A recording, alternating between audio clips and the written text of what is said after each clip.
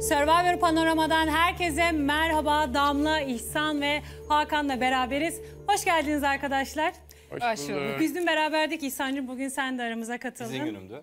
Evet, dün senin günündü. İhsan ve tabii ki... Ben gömleğine bayıldım. İltifat etmek istiyorum. Evet. Gerçekten çok Gördüğünüz yakışmış. gibi Seni hep böyle renkli görüyorum. Aa, teşekkür ederim. Gerçekten çok yakışmış. Hepimiz özenmişiz, bezenmişiz. Bakıyorum Damla da çok güzel. Evet, gömleğin hep ön planda. Beyaz. Hakan her zaman siyahlarıyla. Bugün siyah giydim. Normalde o renkli pembe giyecektim. Dedim siyah giyeyim. Yolda motor yakayım gemileri dedim. Yakayım gemileri dedim, siyah giydim yani. Yakmışsın gemileri. Teşekkür ederim, sağ ol. Kübra sen nasılsın? Sana hiç sormuyoruz. İyiyim ben de. Ne yapıyor çocuklar? İyi biliyorlar. Maşallah, maşallah. Öpüyoruz Duru'yu. Duru çok selam. Mesajlar. Lile'ye de gönderelim, o da bekliyor. En başta başlarken. İhsan seninki. Duru ve Lile'ye kocaman öpücük. Senin çocuklar da inşallah birkaç. Yok, önce bir Rihanna doğursun, ondan sonra İhsan'a vereceğiz inşallah. Rihanna'dan sonra. Tamam, dün yine çok değişik bir bölüm oldu. Güzel. Bölümün açıklamaları falan filan derken yakayım mı gemileri dediğin için biraz önce. Şimdi önce bir görüntülerimizi seyredelim. Mert, Nisa, Sude olayıyla ilgili Mert'in açıklamaları var, onları izleyelim.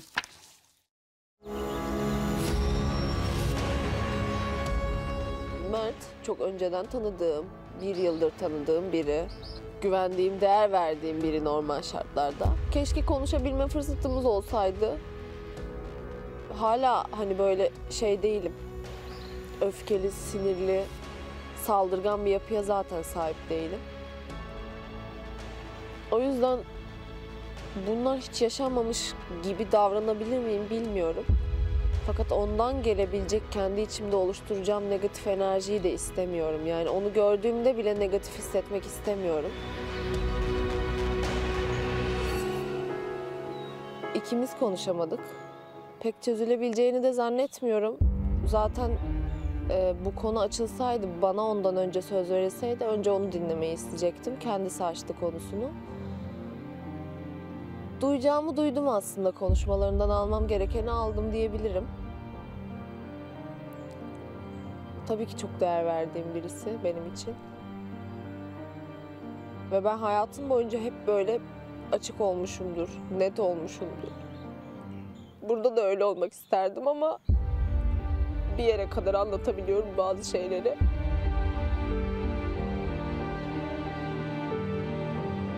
Mert'le Nisa'nın önceden çok yakın olduğunu biliyorum. Zaten farkındayım. Buraya geldiklerinde de iyilerdi, bir problemleri yoktu. Yani özellikle Mert'le benim aramı bozmak isteyeceklerini düşünmüyorum. Ve dediğim gibi herkesin bilmediği, sadece Mert'le benim bildiğim şeyler var. Bunu biz özellikle bu şekilde burası için konuştuk. Ve o da ben de bu şekilde anılmak istemiyoruz çünkü. İnsanlar bunu bilmediği için de bazı şeyleri çok rahat konuşabiliyorlar yanımızda. Bundan kaynaklı sohbet ederken bir konu açıldı. Ve o Geday bana Mert'le alakalı güvenilmez biri olduğunu vesaire vesaire söyledi. Ben Mert'e güveniyorum normal şartlarda. Ben de doğal olarak merak ettim ve bildiğin bir şey mi var dedim. Ben sana söyledim, hiç birkaç o toplara girmeye kalkma dedi bana. Benim bir topa girdiğim yok zaten dedim ben de o Geda'ya. Ama bildiğin bir şey varsa tabii ki bilmek isterim. Birkaç bir şey sordu bana, şu anda bunu açıklayamayacağım. Ben de söyledim onun duyması gereken şeyi. Nisa'yı uykusundan kaldırdı. Zaten olay burada patladı.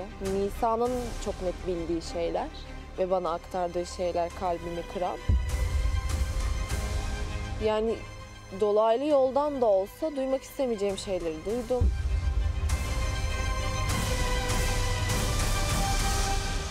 Yani Sude size ne anlattı bilmiyorum ama bundan sonra iyi niyetimi artık kimseye iyi niyetimi göstermeyeceğim. Çünkü bana geri dönüyor ve çok kötü bir şekilde. Bundan sonra herkes gibi insanların yüzüne gülüp bildiklerimi söylemeyeceğim çünkü onlar öyle yapıyor. İnanılmaz sinirlendim. Çünkü ben diğerleri gibi değilim. Yüzüne gülüp bildiğim şeyleri söylemem. Benim bir şeyi biliyorsam yüzüne söylerim ve gülmem yüzüne.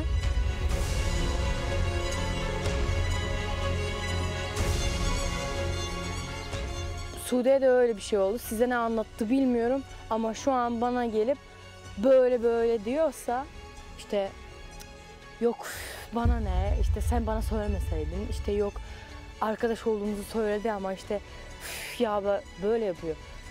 Ben senin iyi niyetini düşünüyorum yani. Seni düşünüyorum. Belki şu an üzüleceksin birkaç gün ama gelecekte 5 sene üzülebilirsin belki. Ben bunu düşünüyorum. Kusura bakma, ben sevdiğim insanlara böyle derim. Sevmediğim insan bile olsa, aynı durumda olsa aynısını söylerim.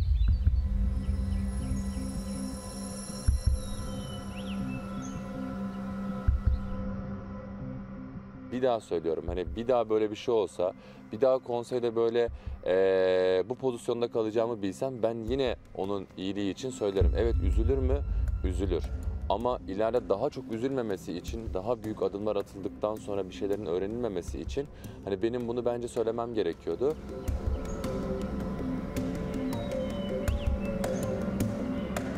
Mert Haziran'da öğrenilecek dedi. Tabii ki de İstanbul'daki diğer kişiler, diğer kişi artık bilmiyorum ne kadarsa hani onlardan belki bir reaksiyon gelirse onlar bu olayı belki taçlandırıp sonuçlandırabilir diye düşünüyorum.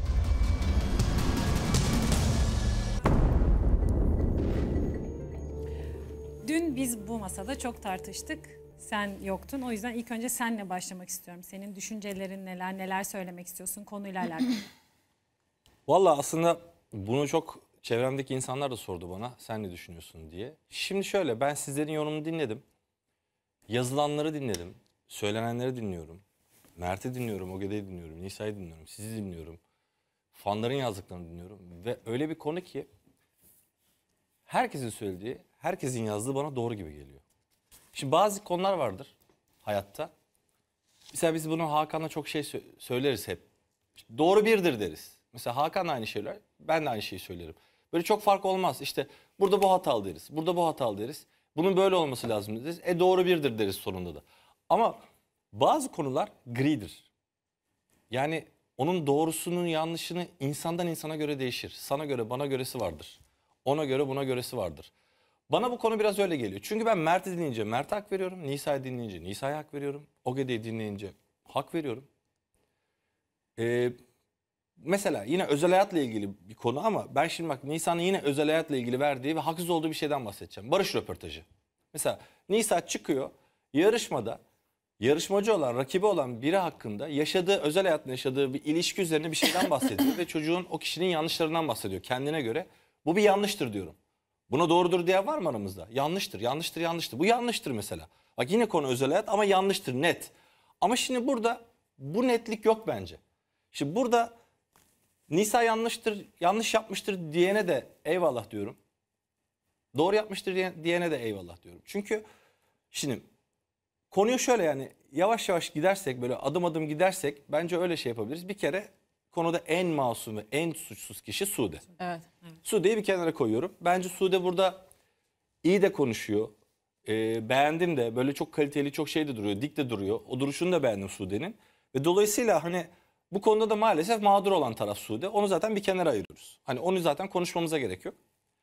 Şimdi Mert'e geliyorum. Mert arkadaşımız, bildiğimiz bir insan, tanıdığımız bir insan. Mert'in tezi şu: sosyal hayatın Survivor'da, özel hayatın Survivor'da yeri yok. Konuşulmaması gerekiyor. Bu konuların açılmaması gerekiyor. %100 doğru. Evet, bu da Doğru mu? Konuşulmaması gerekiyor. Evet. Şimdi Mert bir hata işlemiş midir, işlememiş midir? Olabilir, işlemiş olabilir. Sosyal hayatında işlemiştir. Survivor'da yanlış bir şey var mı bizim gördüğümüz? Survivor'da bir arkadaşı rencide ediyor mu? Survivor'da bir hatası var mı? Ben Survivor Panorama yorumcusu olarak söylüyorum. Yok. Ben bir şey görmüyorum şimdi, Mert'in bir hatasını görmüyorum. Mert dışarıda yaşadığı bir şeyle suçlanıyor veya dışarıda yaşadığı bir hatayı burada gün yüzüne getiren arkadaşlarını suçluyor. Şimdi şöyle bir durum var. Mert muhtemelen hatalı da olabilir yaptığı hareketlerden. Neden? Çünkü şöyle diyor. Yani mesela biri benimle ilgili bir iftira atsa yalancısınız derim bir kere. İftira atmayın derim. Mert bunların hiçbirini söylemiyor. Siz niye konuşuyorsunuz ki diyor. Siz bu konuyu niye getiriyorsunuz ki gündeme diyor. Olabilir. O da onun savunma tarzıdır. Yani bu söylemleri Mert'in dışarıda bir hata yaptığının da bir ispatı da olabilir aslında nispeten. Ama Mert'in bence net hatası şudur: bu konu bir şekilde kameraların olmadığı yerde konuşulmuş. Doğru mu? Evet. Kameraların olmadığı bir yerde bu konular açılmış bir özel hayat sohbetinde ve bence bir trafik kazası, bilerek isteyerek ha öyle mi bak bir de bu var denen bir konu da yok bence. Çünkü mesela Sude'nin az önceki anlatımından daha da net ortaya çıkıyor. Çünkü bizim Mert'le bildiğimiz ama kimsenin bilmediği şeyler var diyor. Ve biz bu şekilde de anılmak istemiyoruz diyor. Evet. Ve bunu da hiç kimse bilmediği için bizim yanımıza rahatça bunun sohbeti dönebiliyor diyor. Peki sana bir şey soracağım. Araya girebilir miyim? Tabii tabii. Sen dedin ki aslında doğru bir şey söyledin ama nispeten doğru değil bence. Hani bu bence tartışılabilecek bir şey. Survivor'da özel hayatın olmaması Dediğim her şey tartışılabilir zaten. Hayır, Survivor'da özel hayat olmamalı, konuşulmamalı dedin ya.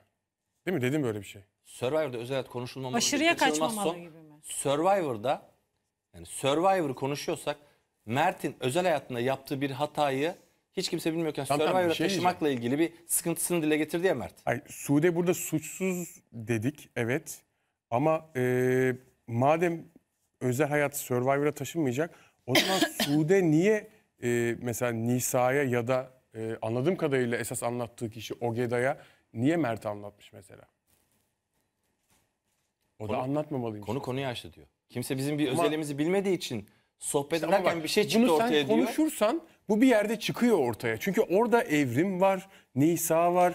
Sen biliyorsun ki Nisa'nın arkadaşı. Şimdi o İstanbul'daki kişinin Mert'le bir şey yaşayıp yaşamadığını hani muhtemelen eğer Sude Mert arasında bir şey varsa biliyor olması lazım. Hani insan biriyle yani biz de öyle günlük hayatımızda biriyle çıktığımız zaman bir yakınlaşmamız olduğu zaman hani onun az çok eskilerini biliriz değil mi? Hani ufak bir araştırmaya girersin ya da o sana dökülür başta. Bak böyle bir durum. Bilmemek imkansız. İşte hele sosyal medya bir şey bilmemek imkansız. Hani bu noktada acaba Sude de Mert de biraz daha böyle net bir karar alıp bu işi iyice bir geriye mi atsalardı? Çünkü bu geçen sene zaten bu kapı açıldı. Ne açıldı, ne kapısı açıldı? Survivor hayatı dışarı hayatla entegre oldu. Çünkü zaten bundan kaçamazsın. Zaten bak ne diyorum, buraya gelen yarışmacılar Survivor'ı kazanmak kadar Instagram'larını büyütmeye de geliyorlar. Bu konuda net miyiz? Doğru mu söylüyorum? Bu kadar sosyal hayat Survivor'ın içinde, bu kadar özel hayat içinde. Geçen sene favori yarışmacılardan biri Ayşe ile Aleyna'nın ailesinin tartışması yüzünden elenmedi mi? Elendi. Demek ki bunu buraya taşıyınca bazı yarışmacıları alt edebilirsin. Belki sen ön plana çıkabilirsin. Belki zordayken bunları kullanabilirsin. Evrim gibi, Nisa gibi. Yani bu matematik bozuldu artık zaten. Ama şöyle bir durum da var şimdi hani O zaman insan full doğası saklayacaksın. gereği de bir şekilde bir şeylerini, duygularını paylaşmak istiyor ki Survivor gibi bir ortamda ister istemez arkadaşınla yakın olduğun birisiyle de 7/24 berabersin. Özel hayatını anlatmaya başlıyorsun. Yani bir anda bu konular zaten hani ortaya dökülmüyor ama o sana bir şey anlatıyor. Günlük hayatından bahsediyor, bir anısından bahsediyor. Dışarıda yaptığı sosyal bir çevresinden bahsetmeye başlıyor ve konuyu açtıkça aslında bu özel durumlara giriliyor Zaten ki. bu konuda öyle olmuş ki. Evet Sude'nin ya bir de, açıklamaları biraz onu da şey de olabilir. etkiliyor. Hani şimdi Sude ile Mert'in bir Bakışı yani aralarında yakalanmış bir gibi. Ben bakışmışlardır. sanki öyle gibi evet, hissediyorum Evrim oradan açıkçası. durumu yakalıyor. Evet, ben Evrim de bir öyle anda anladım. hani ortaya hani sizin aranızda ne var gibi bir şey zaten söylüyor. Durum öyle olunca belki Ogeday da istemsizce hani dikkat etmesi için yani sonuçta onların arasında geçen diyaloğu bilmediğinden dolayı diyor ki yani bence uzak dursan iyi edersin gibi aslında üstü kapalı konuya girmeye başlıyor. Yani durum böyle oluyor ve açıkçası şöyle de bir şey var. Hani Sude'ye ben de çok üzüldüm ama ben yine de tekrardan aynı şeyi söyleyeceğim. Orada konuşulmaması gereken konular ki Ogeday'ın anladığım kadarıyla durumu tamamen açtığını ve konuştuğunu düşünmüyorum. O da onu söylüyor. Nisa'yı kaldırıyorlar uykularından ve Nisa her şeyi anlatmış oluyor. Şimdi bu tarz durumlarda ne yazık ki hani Survivor gibi bir platformda mesela sen insanların yorumlarını okudun. Hani doğru yanlış diye bir kavram bence de yok burada ama hani Survivor'ı yaşamamış bir insanın durumu yorumlaması sanki daha zormuş gibi geliyor. Çünkü oradayken biri 1000 yapıyorsun. Mesela ben oradayken en azından kendi psikolojimden örnek verirsem ya dışarıda mesela hiçbir şey yok ama sanki Türkiye'de kıyamet kopuyor gibi böyle içimde huzursuzluk, endişe hali sürekli. Acaba anneme bir şey oldu mu? İşte babamlar ne yapıyor? Şimdi bunu istemsizce düşünüyorsun, kafada kuruyorsun. Ve o yüzden de bence buralarda konuşulmaması gereken konulardı diye düşünüyorum. Tamam, şimdi müsaadenizle ben devam edeyim mi? Evet. Tabii ki. Hani buraya kadar olan kısmı daha bitiremedim. Çünkü ben daha bir girdim. Doğru. Hani Hakan söz istedi, sen girdin, sizden az konuşmuş oldum zaten. Şimdi ben bir anlatayım demek Anladım. istediğimi. Şimdi şöyle, ikiniz de şimdi bak yine doğru söylüyorsunuz. Benim dediğim de doğrudur demiyorum ama şimdi orada hep empati yaparak gidiyorum. Dolayısıyla bu oluşan durumda ne yapılması lazım, ne yapılmaması lazım insandan insana değişir diyorum. Şimdi o gidenin yerine ben olsam çok net bildiğim bir şey var diyelim. O da benim bildiğim çok yakınım birinin beraber olduğu olsun. Mesela böyle bir şey uyduralım. Öyle zaten hani herkes Veya muhtemelen öyle olduğunu düşünüyoruz. Onun da kesinliği yok ya şimdi. O yüzden böyle biraz afaki konuşuyorum. Şimdi adadayız, beraberiz. Seni de seviyorum. Sen bana bahsediyorsun bir şeyden. Benim bildiğim başka bir durum da var. Ben şimdi orada susar mıyım, susmaz mıyım? Buraya benim yerime şimdi Türkiye'den, dünyadan herhangi bir yerden insanı koy. Bir anket aç. %50'si belki susarım der. Hani bir şey olmasın der. %50'si de hayır kardeşim ben doğru bildiğimi söylerim kıza bir şey olmasın der. Der yani. Şimdi bak bunun hangisi doğru? Kübra hangisi doğru? Bunun şeyi var mı? Yani doğru olan budur, susmaktır, doğru olan konuşmaktır diyemeyiz. Bu çünkü diyorum ya gri bir konu. Gri bir konu. O yüzden de ben bu konuyu yorumlarken biraz empati gitmek istiyorum. Mesela Mert'in yerinde olsam ne yapardım? Şimdi Mert'in yerine geçiyorum. Böyle bir durumun içine düştüm. Böyle bir konu var karşıda. Ben bunu söz isteyerek Acun abiden gündeme getirmezdim mesela. Ben bunu bir şekilde kameraların olmadığı bir yerde bu konu konuşulmuş ya. Oralarda çözmeye çalışırdım veya ben bunu Haziran'a paslamaya çalışırdım. Hiçbir kere bu konuyu gündeme getirmezdim. Ama Mert'in yaptığı yanlıştır demiyorum. Mert de içine dert etmiştir. Az önce senin dediğin gibi olayı daha fazla büyütmüştür kafasında. Belki Mert'in çok haklı durumlar da vardır. Ve konuyu bir şey yapmak istiyordur. Orada kaybetmek istemediği bir durum da olabilir. Bir şey de olabilir. Ve konuyu orada açıp gündeme de getirmek istemiş olabilir. Yanlıştır demiyorum. Ben olsam ne yapardım? Ben Mert'in yaptığı gibi konuyu açmazdım orada. Daha da Peki büyütmezdim. orada şey olabilir mi? Bu ben. Yani Sude- hep ben ne yapardım diye yorumlayacağım. Ben doğrusunu yaparım demiyorum. Bak tekrar söylüyorum. Veya ben yanlış yapıyorum da olabilir birilerine göre. Ama diyorum ya hep bunu söyleyeceğim. Bu işin doğrusunun yanlışının olduğunu düşünmüyorum. Efendim? Şöyle bir durum da olabilir mi? Sude'nin ağladığını gördü. Belki onlar kendi içlerinde röportaj verirler. Bir konuşma yaparlar. Ben hani dışarıda mağdur durumuna düşerim. O yüzden kendimi mi açıklayayım diye. Bu durumu da ekran önüne taşımış olabilir mi? Ya olabilir tabii bilemiyorum. Ama yani bir yerlerde konunun ne olduğunu, hakim olduğunu tahmin ediyorum. Çünkü direkt Nisa ile Ogeda ile bunun sohbetini yaptığına göre bir şeylerin oradan bir patlama olduğunu, bir şeylerin bir yanlış gittiğini anlamış ki bunu ama işte bu şekilde gündeme getirir miydi? Ben getirmezdim diyorum ama Mert getirebilir, olabilir. Ben Ogeda'nın yerinde olsaydım hiç o topa girmezdim mesela. Ben Ogeda'nın yerinde olsaydım çok bildiğim bir şey olmasına rağmen giderdim belki Nisa ile paylaşırdım durumu ama Ogeda'nın yerinde olsaydım ben bunu gündeme getirmezdim. Ama Ogeda gündeme getirdiği de hatalı demiyorum. Nisa'nın yerinde olsaydım ne yapardım? Nisa'nın yerinde olsaydım da bu konuyu gündeme getirirdim. Evet. Çünkü Nisa'nın yerinde ortada olsaydım bu yakın konuyu bir arkadaşı Bak, var Nisa. bunlar şimdi İhsan Tarkan'ın ben olsaydım ne yapardımları. Bak hepsinde de sen yanlış yapardın diyen muhtemelen birçok izleyici vardır. Hepsinde doğrusunu yapıyordun diyen birçok izleyici vardır. Ama bak bu konular gri konular. Doğrusunu arasak da bulamayız. Evet, bence öyle bir konu. Herkesin doğrusu farklı oluyor sonuçta. Evet. Ki dün Nisan açıklamalarından sonra Damla'nın söylediği doğru çıkıyormuş gibi oldu biraz. Hani Yani Sude gelip hani keşke bana söylemeseydin Söylemeseydin deyip böyle biraz da tavır alıyor olması. Şimdi ister istemez ben sadece Sude'nin yerine kendimi koyduğumda ben Sude'nin sadece oradaki hayatının etkilenmemesi adına bir hareket yapılıyor olması lazım. Şimdi hani Nisa'nın yerinde değilim. Nisa gibi de davranamam ya da belki öyle de düşünemem. Nisa benim bildiğim doğru bu. Hem kendi arkadaşını dışarıdaki arkadaşını düşünerek belki hamle yaptı. O da onun kararıdır, saygı duyarız. Hem aynı zamanda Sude ile arası çok iyi olduğu için öyle bir adım atmak istedi. Bu olabilir ama burada düşünülmesi gereken sadece şu nokta, hani bir sürü seçenek olabilirdi. Nisa bunu kendi içinde bir tartar, Ogeda ile konuşur. Hani acaba söylesek mi söylemesek mi? Hani çok mutluyken ve çok öfkeliyken karar vermeyin derler ya. Bir gece üstüne yatarsın, bir düşünürsün, ondan sonra onun kararını verirsin. Acaba öyle mi yapsak, böyle mi yapsak? Nisa ile Mert'in arası da iyi. Şimdi Nisa gidip ben böyle bir şey duydum, senin Sude ile aranda böyle bir durum varmış. Ama ortada benim arkadaşım da var. Yani bunu nasıl yaparsın? Ben gideceğim atıyorum Sude ile bu durumu konuşacağım. Hani bu konuşmalar da olabilirdi. Şimdi ben sadece benim düşündüğüm orada Sude hayalleri için, hedefleri için oraya gitmiş. Ve oradayken motivasyonu düşüp ki performans olarak çok iyi kadın yarışmacı. Yani şampiyonluk adayı olan bir yarışmacı olduğunu da düşünüyorum.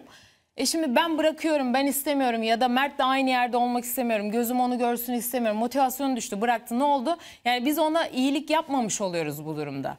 Şimdi buradayken konuşmak ve yorum yapmak çok kolay. Niye? Çünkü hani ben orayı tatmışım, 2 kere gitmişim, sen 3 kere 4 kere gitmişsin. Hepimiz ne bileyim bir yerlere gelmişiz. Ama daha bu kız yolun başında ve bir yerlere gelmek istiyor.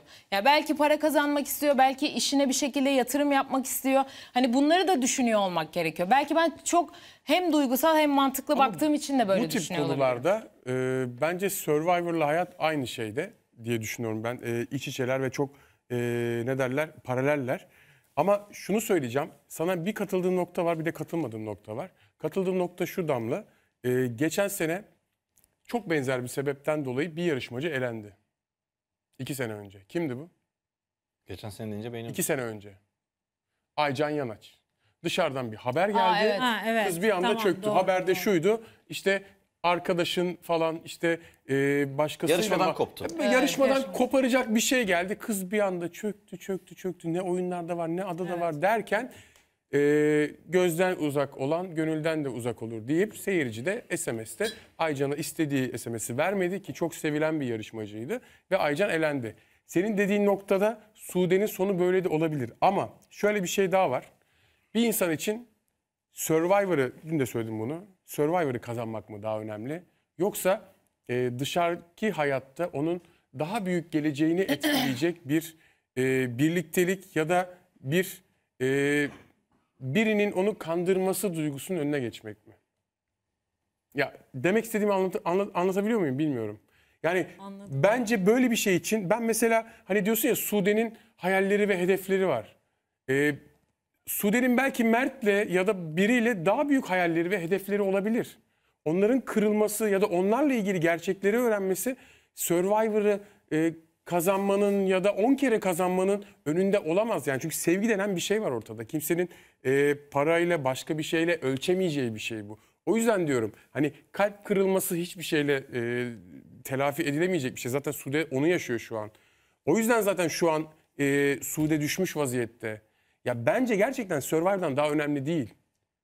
Bir şekilde kandırıldığını düşünmek ya da sevdiğin insanın başka bir hatası var mı yok mu bununla ilgili bir şeye düşmek. Mert'in şu an bunun aksini ispatlaması lazım ki Sude'yi kazansın. Bence burada harekete geçmesi gereken Mert. Doğru. Ama Mert bir hata yaptıysa o zaman Sude de en doğru kararı vermeli bununla ilgili. Ve burada önemli olan Survivor değil, ilişki. Gerçekten yani ben tekrar söylüyorum, ben Gizem'le sevgiliyken de evliyken de hani onun için 10 tane Survivor yakarım. Baktığında Hayata şimdi böyle mesela bakmak diyorsun ya, lazım hayat bence. ama şimdi insanlar sence Survivor'a neden gidiyor? Aslında hayatlarına bir şekilde bir basamak olması için gidiyor. Evet. Yani o da onun hayatı. Yani bu durumda şöyle de yani diğer taraftan baktığında da ilişkin mi yoksa geleceğin mi? Yani kendinle alakalı yaptığın yatırım mı? Hani bunu da o zaman tartıyor olmamız gerekiyor bence. Ya ama tamam Çünkü da. ben Survivor'la normal hayatı evet birbiriyle bağlantılı ama sonuçta onun işini ve geleceğini de etkileyebileceğini düşünüyorum Survivor'ın. O yüzden de aslında ben orada biraz daha hassas davranmayı Ya tercih bir ettim. şey söyleyeceğim. Ama yani, işte bu kişiden kişiye göre de evet, değişir. Bana göre yani buradan kazanacağın para ya da imaj ya da sonrasındaki bütün kazanımların eşit değildir senin doğru insanla doğru şeyi yaşaman. Bu çok daha değerli bir şey. Yani ben tekrar söyleyeyim burada doğru bir şey öğrenmek için kendi Survivor'umu yakmaya her zaman razıyımdır yani. Bak yani çok samimi söylüyorum bunu. Hiçbir şekilde Ama burada Hakan burada Sude'nin doğru oturarak yapmasını... bunu söylüyorsun işte. Mesela sen 3 kere 4 kere gittin Evet. artık. Hani tuzumuz kuru ya. Durum böyle olunca hani yorum yapmak daha kolay oluyor. Ama burada sevgi Ama diye bir sen şey var. ilk defa gittiğinde Survivor'a böyle mi düşünüyordun mesela? Ben tamam o zaman ben Survivor'a gitmeyeyim.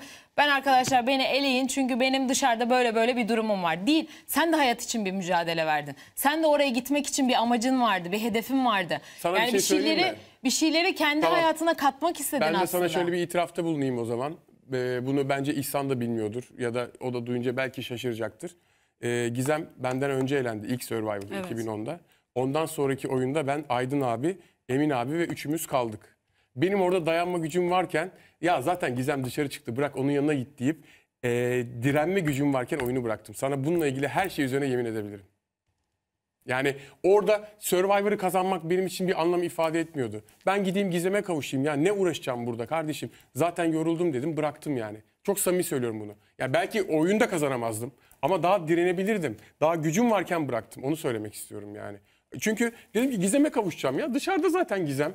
Onunla ilgili bir hayalim var. Orada evlenme teklif etmişim kamera arkasında Gizem'e. Yani anlatabildim mi? Daha büyük bir resim görüyorum. Bana ne abi Survivor'dan dedim yani. Yemin ediyorum buna size. Bak çok büyük yemin ediyorum. Belki oyunda kazanamayacaktım ama en azından bir 10-15 dakikada oraya öyle sarılı durabilirdim yani. Ama dedim ki Gizem dışarıda beni bekliyor dedim. Ya gerçekten yani güzel. sana yemin ediyorum sizin buna. Her aranızdaki şey Gizem'le olan bağı zaten belki hiç Sude'de bunun fazlası var ama. bunun için bir yorum yapmaya Ya da da Mert'te gerek bunun yok. fazlası Maşallah var. diyelim ama bilmiyorum işte hani bu kişiden kişiye göre değişir. İşte Mesela sevgiyi ben ölçemeyiz. evet, Bilemeyiz ne ölçemeyiz doğru söylüyorsun ama ben de mesela kendi geleceğim için hani aşk mı yoksa kendi geleceğin ve kendi Kariyer mi? ayaklarının üstünde durmak mı? Ben aşkı değil de diğer tarafı seçerim. Bu da benim mesela gibi. Yani ben oradayken kötü haber alsam Bu bana ters geliyor.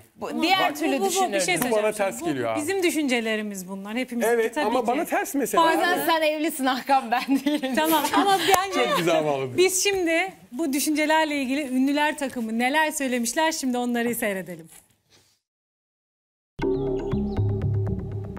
Valla arkadaşlar aşırı keyfim kaçtı. Şuraya zaten bir sürü sıkıntı yaşıyoruz geldiğimizden beri.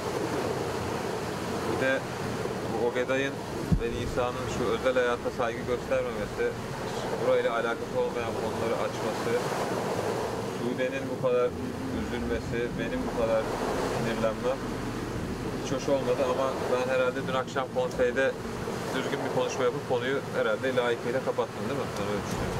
Yani dallandırmadım, budaklandırmadım. Bence net bir şekilde konuşulmaması gerektiğini, olayın içerisinde istemeden olduğunu, olayın içerisine sürüklendiğini anlattığını düşünüyorum. Geçmiştir herhalde onlara. Yani. Özellikle kızın da. Ben ama onların onu anladığını düşünmüyorum. Mesela o kadar şöyle dedi. Ya bugün olsa yine dedi Sude'yi dedi sevdiğim için ona dedi yine aynı bildiklerimi söylerim. Ama şöyle, her ne söylersen söyle. Şimdi diyelim ki Sercan burada bir yarışma psikolojisi bambaşka ya.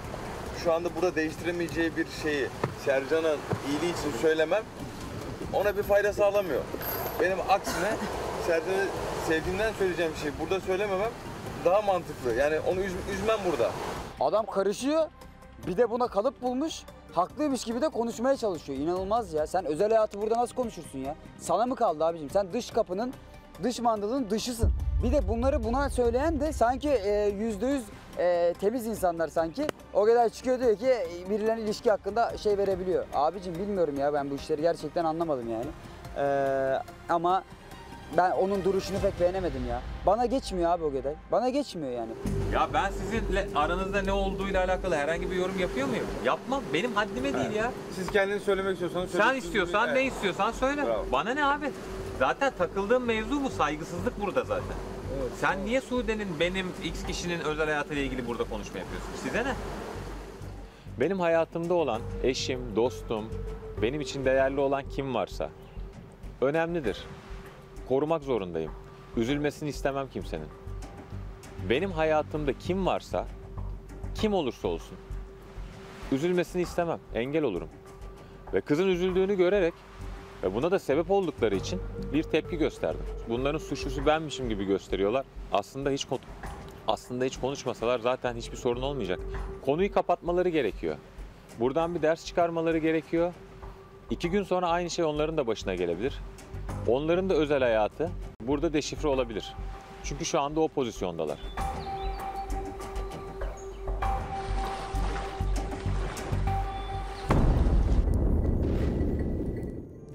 İhsan'cığım seninle başlamak istiyorum. Tabii. Sen nasıl değerlendireceksin? Batuhan biraz sert değerlendirdi. Ogeday'ın duruşunu pek beğenmediğini söyledi. Ya Batuhan'ın fikridir. Ben az önce söylediğim gibi yani Batuhan'a göre o kadar yanlış yapmıştır. Olabilir. Ama bir başkasına göre de doğruyu yapmıştır. Mesela az önce Hakan dedi ki ben dedi dayanma gücüm varken oradaydım. Çünkü canlı tanığım Aydın abiyle Emin abiyi yenebilecek de kuvvette güçteydi. Baktık Hakan düştü oradan. Biz hiç bilmiyoruz mesela. Şimdi Hakan diyor ki yemin ediyor. 1 gün önce, 2 gün önce veya 1 hafta önce nasıl dersek bir eleme önce Gizem elenmişti. Ve beraberlerdi zaten orada. Zaten dışarıda Gizem var. Hemen adanın öbür tarafında. Ben onunla vakit geçirmek yerine burada kalmak onu tercih etmiş. Bize Damla da diyor ki hayır ben onu tercih etmezdim diyor. Bak bu bile doğrusu olmayan bir cevap. Evet. Bak bu bile. Şimdi Hakan'ın yaptığı doğru mu? Ben diyemem ki doğru veya yanlış. Ona göre doğru. Bu Hakan'a göre. Damla'ya göre. Yani konu da böyle bir şey işte. Şimdi Batuhan'a göre o kadar yanlış yapmıştır. Olabilir, saygı duyuyorum. Nasıl ya böyle bir şey diyemez demiyorum. Diyebilir, kendi yorumudur. O kadar yanlış mı yapmıştır? Bana göre yanlış yapmıştır. Ben olsaydım, bak ben olsaydım diyorum, ben orada o sözü açmazdım, o konuyu açmazdım. Ama çok net bildiğin bir şey var ve söylemen lazım ve üzülmesini de daha ileride üzülmesini istemiyorsun. Benim yerime koy 100 kişiyi, 50 kişi de o geden gibi yapardı. O geden yaptığını yapardı. Onu da eleştiremiyorum. O geden eleştirmiyorum. Böyle bir konu. Şimdi arkadaşlar tabii ki bunun üzerine konuşuyorlar, duruyorlar ama galiba bu konuyu fazla uzatmak istemiyorlar. Galiba bu konunun hani bir yerde çizgi çekmek istiyorlar hem Sude hem Mert. Ama ben şunu söylemek istiyorum. Şimdi ben de bunu dile getiren bir insanım. Buraya geliyoruz, magazin konuşuyoruz diye bazen şikayet ediyorum ama All Star'da bunu ben İrem abilerle, Acun abilerle de konuştum bu konuyu. Madem All Star'ız, madem All Star çekiyoruz, böyle bir sezondayız ve madem dışarıdaki yaşanmışlıklar bu kadar içeri vuracak, biz de konuşmak durumundayız. Evet. Yani konuşmadan da edemeyiz. Onlar da konuşacaklar, biz de konuşacağız. Ama Nisan'ın yaptığı gibi değil. Yanlış anlaşılmasın. Bu konudaki değil, bir önceki konuda. Barış röportajındaki gibi değil. O özel hayattan bahsetme olmaz. Yani Barış'ın olmadığı bir yerde, hatta hiç kimsenin olmadığı bir yerde dışarıda Barış'la yaşadığı özel bir şeyi seyirciye anlatmasını doğru bulmuyorum. Özel hayattan bahsetmek bu olmamalı. Bu olabilecek bir şey. Bu çünkü trafik kazası. Niye trafik kazası? Kimsenin bilmediği bir konu üzerine bir şeyler konuşurken ortaya çıkan bir mevzu. Aa sen onu biliyor muydun, bunu bilmiyor muydun derken olaylar büyüyor. Karşı tarafta Mert var. Konuyu açıyor. Siz niye girdiniz kardeşim? Trafik kazasının devamı. Ve bu konu konuşulacak. Bu konu belki bu masada bir saatte konuşulacak. Trafik kazası ama elinde telefon var, kemerin takılı değil. Anladın mı? Biraz böyle kazaya sebebiyet verme de var. Var. Mert tarafından mesela. Şimdi ben mesela bitti mi senin? Bitti rahat ol. Burada mesela Batuhan'ı şu anlamda tebrik ediyorum. Batuhan son 2-3 gündür adada en çok kimle tartışıyor? Mert'le. Mert'le. Burada Ogeda'ya aslında Mert'i nasıl diyeyim taça atmak için Ogeda'ya metiyeler de düzebilir. Doğru mu? Çünkü hani sonuçta Mert'in de yaptığı gözüken bir hata var şimdi ortada. Batuhan istese işte Ogeda şöyle de Mert de zaten böyle işte Ogeda diyebilirdi falan. Ogeda hakkında pardon olumlu konuşabilirdi. Ama o burada onu tercih etmiyor. Adada kendine uzak gördüğü Mert'in tarafında kalıp çünkü bence kendince bir doğrusu var. Ogeda diyor hayırdır diyor sen ne giriyorsun bu toplara diyor mesela. Ki bence haklı da. Bence sıkıntı ne biliyor musunuz? Şimdi Ogeda ile Nisa arasında bir şey var mı? Var. Var değil mi? Bir yakınlık var değil. Evet. Aynen. Bunu artık Şimdi Nisa ile Mert'in yakın bir arkadaşlığı yok mu? Hani Survivor'a 8 gün kala beraber adliyeye gidip Evet, evet. 3 kişiyi mahkemeye falan verdiler. Doğru mu? vallahi Mert'le Doğru mu? Nisa'yı çok kez yan yana görmüştüm. Gördün Sosyal değil mi? hayatımızda. Evet. Gördün. Ogeda ile Mert takipleşmiyor mesela. Bir tanışıklıkları olmayabilir. Nasıl olmayabilir? Ben Nisa ile oraya buraya gidecek kadar Nisa ile vakit geçiriyorum. Ama Ogeda ile Nisa'nın arasında bir şey var. Bir araya da gelmemiş olabilirler. Yani olabilirler yani. Ama yani en kötü ihtimalle uçakta sonrasında otelle adaya girerken hani bir iletişim kurulabilecek düzeye gelebilir yani. Demek birbirlerinden bir elektrik almamışlar ya da aracılar Olabilir. birbirlerine güzel haber götürmemişler. O da olabilir. Demek ki 1-0 eksiyle başlamışlar. İkisi de bir eksi çizip başlamışlar. Bunun üzerine muhtemelen burada Ogeday böyle bir hamle yapıyor. Belki Nisa ile Mert'in arkadaşlığından rahatsız Ogeday. Bu da olabilir. Olabilir. Doğru mu? Bu da olabilir mesela. Yoksa takipleşirler bence. Niye takipleşmesin abi? Adam 1700 kişiyi takip ediyor Ogeday. 3500 kişiyi takip ediyor Mert. Tamam bir şey diyeceğim ama bu takipleşme olayında şöyle bir şey var. Önemli abi. Takipten çıkardım millet birbirine yolda selam vermiyor. Doğru diyorsun. Şu an kural o. Ben seni şu an Takipleşme takipten üzerine- çıkarayım yarın buraya Bak gelmez. şimdi benim Öyle bir mesela noktadayım. takipleştiğim yarışmacı var. Takipleşmediğim yarışmacı var. Evet. Ama ben mesela benim için kıstas burada şu. Ben Panorama masasında olduğum için, Acun abilere yakın olduğum için, belki en eski Survivor olduğum için ben yarışmacılardan beklerim bir talebi. Yarışmacı beni takip ederse ben takip ederim yarışmacıyı. Tamam mı?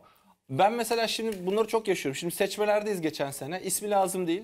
Bazı yarışmacılar veya ondan önceki senelerde özellikle sen de geliyorsun. Mert de geliyor. Geçen sene vardı. İşte Benle Gökhan genelde oralardayız değil mi? Yarışmacılar İhsan abi, Gökhan abi, İhsan, Üşüşüyorlar Gökhan. hemen. Tabii resimler havada uçuşuyor, paylaşımlar, süperiz, eyvallah. Ama oraya kadar ben kimseyi takip etmiyorum şimdi, doğru mu? Yarışmacı oluyor. Yarışmadan çıkıyor. Aynı saygısı, sevgisi devam ediyor. Beni takip ediyor, ben de takip ediyorum. Ama yarışmacı var. Benimle fotoğrafını kaldırıp takibini kaldırıyor. Ben şimdi onu niye takip edeyim? Gerçekten. Mesela, bunları yapanlar var. Çünkü tabii yarışmaya girdikten ve çıktıktan sonra başka bir dünyaya geçen insanlar var. Bunları hepimiz yaşıyoruz. 3 aylığına. Olabilir. Kiracılara bedava girip sonra diyorlar, Yani yok oluyor. bu bir kıstas mesela, örnek veriyorum. Şimdi yani bunu bir tarafta beklemiş olabilir diye söylüyorum. Şimdi verdiğin örnekle tam örtüşüyor mu bilmiyorum ama yani şimdi Ogeday'la Mert'in takipleşmemesi. Belki biri birinden bir şey bekledi, o onu takip etmedi de olabilir. Her şey olabilir. Yani tanışıyorlardır, takip etmiyorlardır. Benim bir sürü arkadaşım var takipleşmediğim. Bir sürü konuştuğum insan var takipleşmediğim. Ne kadar kıstas bilemiyorum. Bence kıstas.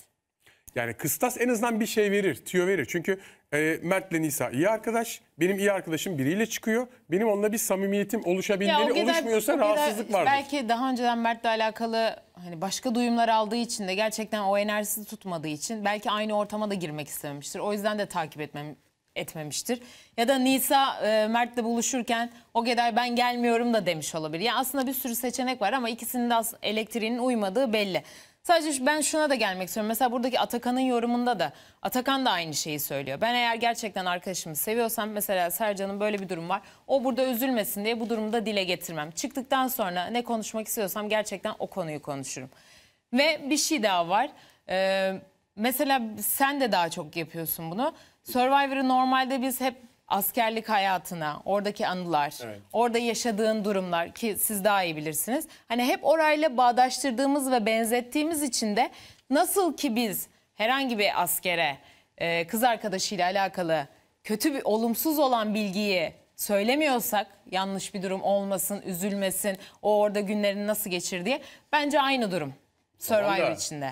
Tamam da bir şey söyleyeceğim. Hani yine diyemem. Doğrusu yanlışı herkesin kendine göre. Ben askere değil de bir nasıl bir spor kampına şu ekiple gitsem yine aynı ilişkiler oraya da gelir. Şimdi askere gittim mi benim atıyorum Tunceli'den gelen Mehmet Tanışıyor Çavuş'la olmaları gerçeği hani direkt gerçeği pat pat yüzüne söylemek mi? Efendim? Yani tanışıyor olmaları demek hani direkt gerçekleri her şeyi söylemesi gerekiyor mu demek oluyor. Öyle o anlama mı çıkıyor demek Ben istedim. anlamadım şu an. Ben konuyu anlamadım. Hayır şimdi dedin ya onlar zaten tanışıyorlar şu anda. O yüzden söylemesi normal diyorsun ya. Yani tanışmıyor olsalardı mı söylemeseydi? Hani o kapıya mı Tanışmıyor geliyor? olsalar zaten ilişkiler bu noktada olmayacak. O yüzden diyorum sana All Star'ların böyle doğallıktan uzak bir tarafı oluyor. Ve böyle dışarıdaki hayat içeri giriyor. Garip bir sistem oluşuyor. Ve hikayeler bambaşka yazılmaya başlıyor. O yüzden aslında All Star diğer sezonlara göre biraz daha dejenere bir durumla karşı karşıya. Seyirciyi mutlu ediyor. Çünkü herkes tanıdığı yarışmacılarla burada daha erkenden tanışmış oluyor. İlk günden biliyor ki o Seda diyor, o Hakan diyor, İhsan diyor. Ama bir yandan da yarışmacılar herkesle ilgili bilgi sahibi, informasyon sahibi olduğu için bu sefer bu bilgiler içeride hikayelerin bambaşka yaratılmasını sağlıyor. O yüzden diğer sezonlar daha doğal mesela. Doğru, Çünkü ben de dışarıda katılıyorum. Oraya böyle hepsi deney gibi atılmış oluyor senin gittiğin sene. Bizim gittiğimiz sene de öyle değildi mesela. Bizim gittiğimiz senede de öncesinde sıkıntılar, şeyler Tabii canım. şeydi yani böyle Hepiniz her şey. arkadaştınız, tanışıyordunuz Evet. zaten. Bunun getirdiği bazı zorluklar vardı. Ya ben Bu seneki... ilk eleneceğim diye biliyordum mesela kendim. İlk elenirim yani yanlış anlama Hakan ama Hakanlar ve diğer bütün yarışmacılar daha samimiydi. Ben daha az kalmıştım var mısın yok musun da. Evet. Beni elerler diye tahmin ediyordum. Elemediler mesela sürpriz oldu. İkinci haftada elenmedim derken yürüdüm gittim. Finale Çünkü bir kadar. baktım aslında ne varmış biliyor musun? O yarışmacıların çok iyi geçinen yarışmacıların arasında aslında ister istemez başka kavgalar varmış. Ben oradan yürüdüm mesela. Onun gibi bir şey şimdi. Burada da benzer durumlar var. Birbirlerine karşı bilenmeler var. Yarıştığı seneleri takip edip sevmedikleri yarışmacılar var. Yaşanmışlıklar var. Tabii. Bunların olması da aslında doğal bir yerde de. Ki, lafını böldüm Yok lütfen. hiçbir şey demeyecektim. Tamam peki. Ki bu diyecektim ki Evrim'le Nisa olayı da biraz eskiye dayanıyor zaten. Dün de Evrim'in adı çıktı konseyde. Biraz konsey karışık geçti. O görüntüleri seyredelim sonra detaylı bir şekilde konuşalım. Yasin sen çok fena. Bu Yasin çok fena. değiştirmedi. Sonucu ve son oya kaldı her şey. O biliyor. Sen çok Son fena. oy belirleyecek. Vermem mi yazıyor? Hayır. Boş uyumadayım. Benim oyun mu değişecekti?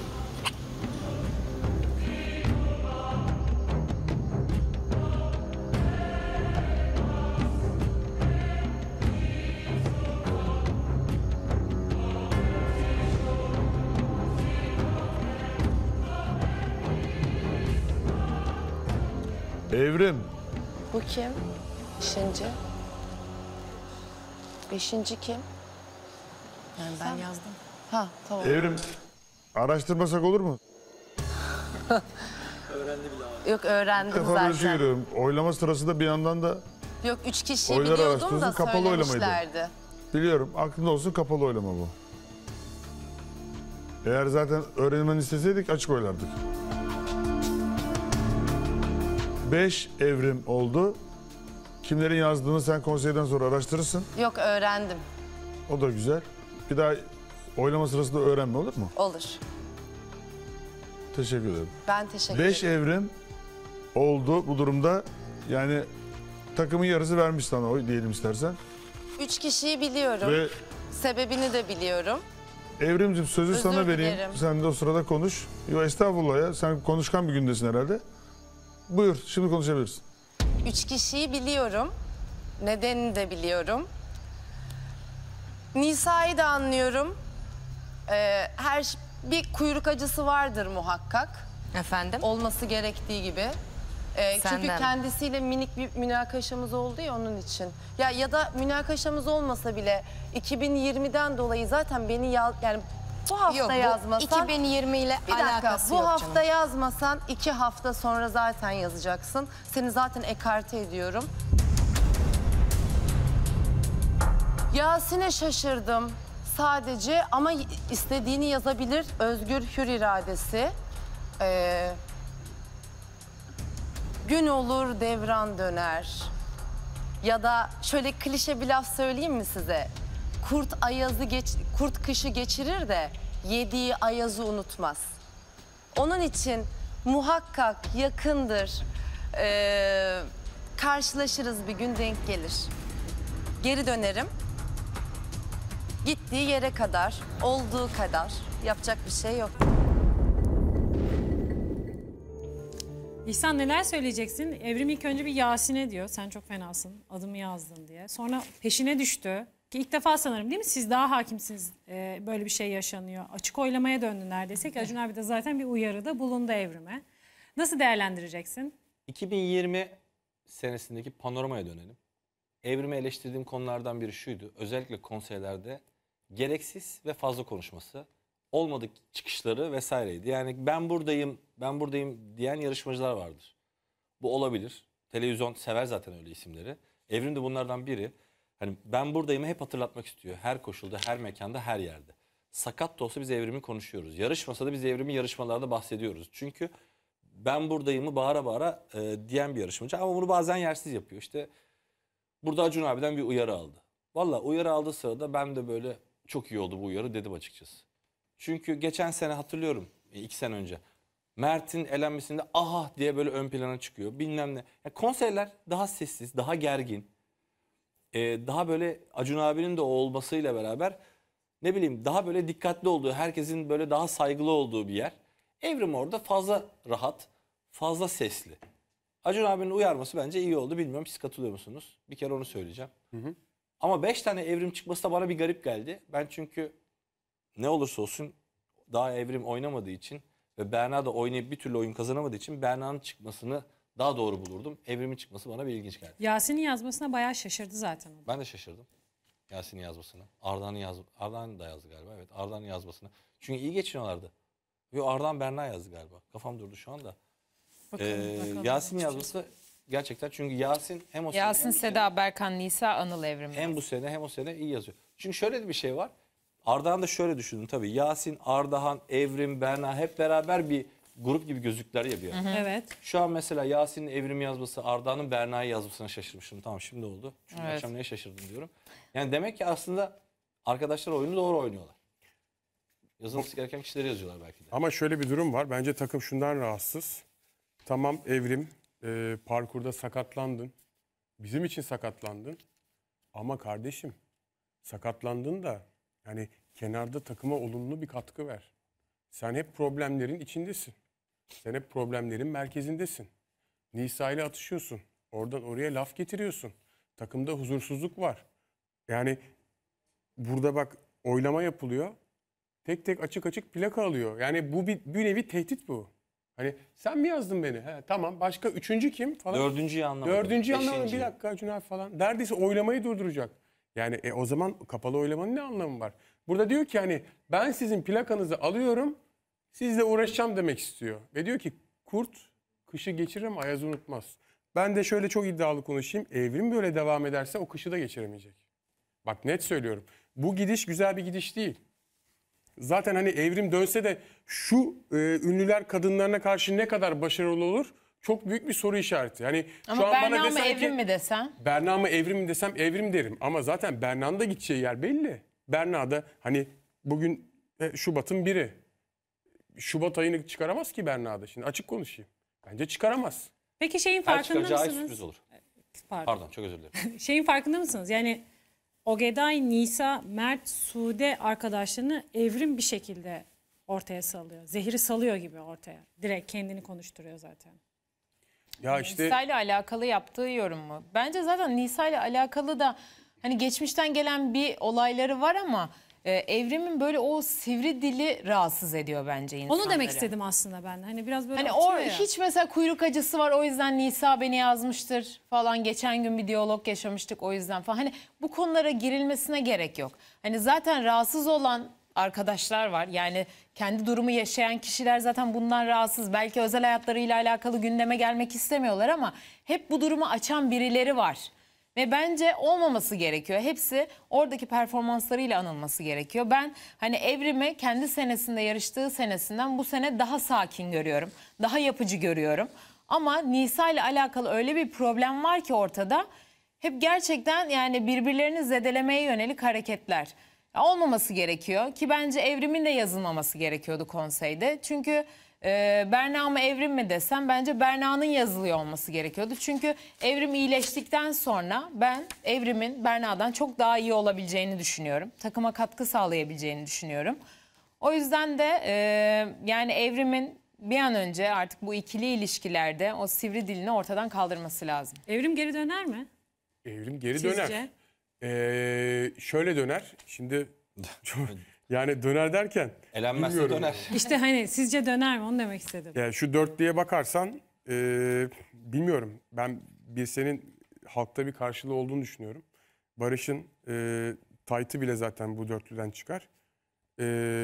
Üçüncü kişi kimdi? Mert. Diğer? Mert. Mert de bence şu an olayların ortasında çok manşet. Haklı tarafları da var, haksız tarafları da var. Kendini bazen iyi ifade ediyor. Bence destek bulacaktır. Şu dörtlüde en gitme ihtimali yüksek isim bence Evrim.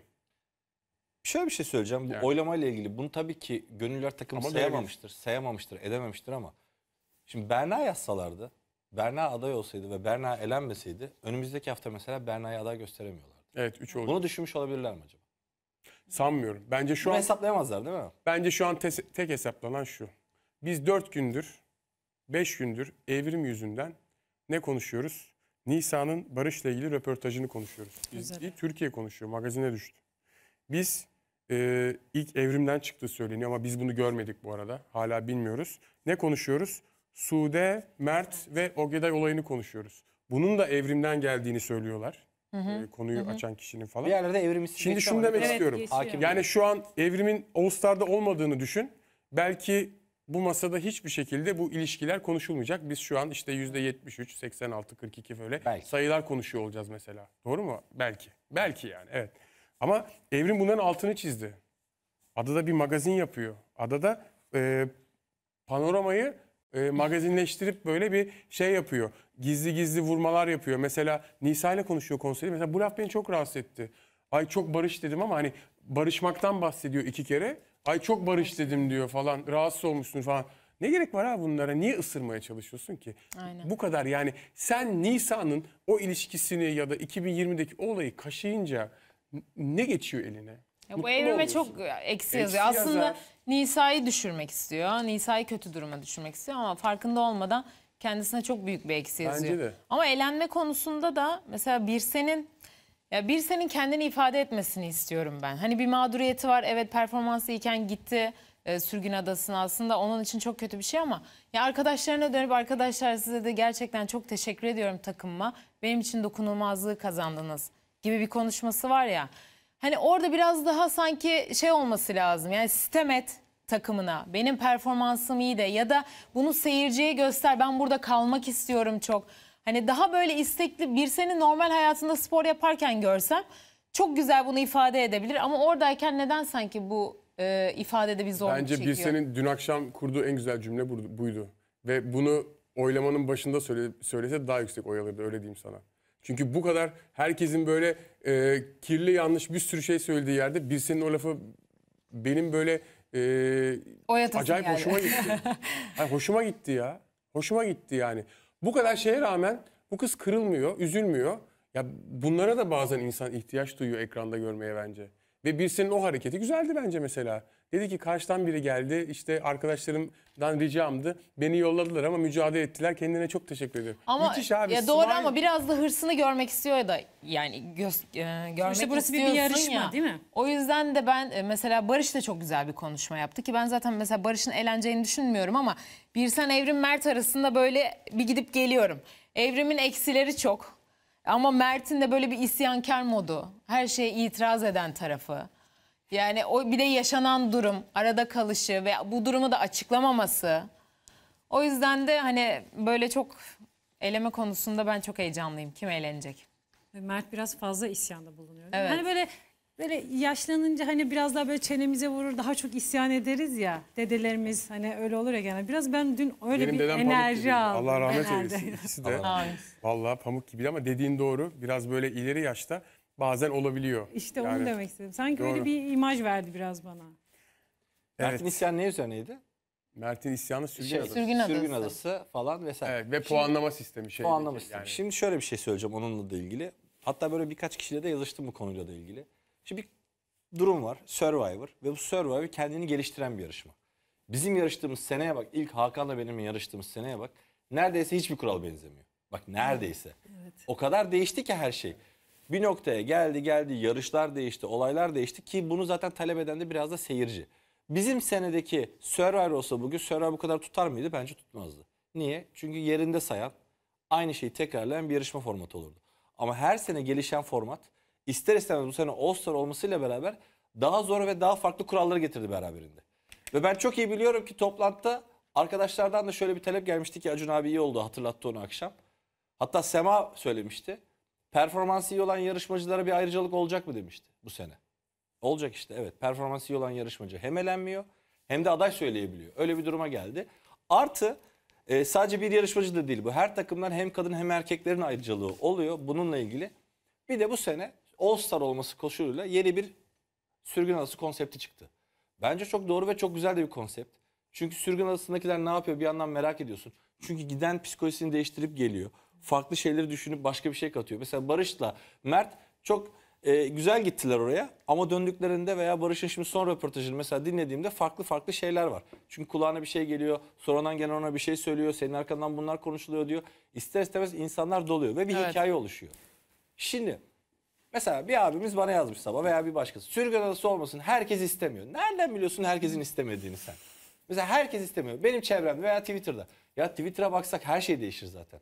Veya Twitter'da 3 tane yazan, 5 tane yazana baksak yani şimdi bahsetmeyelim ama bir sürü şey değişir ülkede, doğru mu? Şimdi her yazanın her söylediğini veya senin istediğin şey doğru değil. Ben sürgün adasını sevmiyorum, kimse istemiyor. Nereden biliyorsun kimsenin istemediğini? Sen istemiyorsun diye sana öyle geliyor. Mert'te de benzer bir durum var. Mert diyor ki bu sistem değilsin ya kardeşim.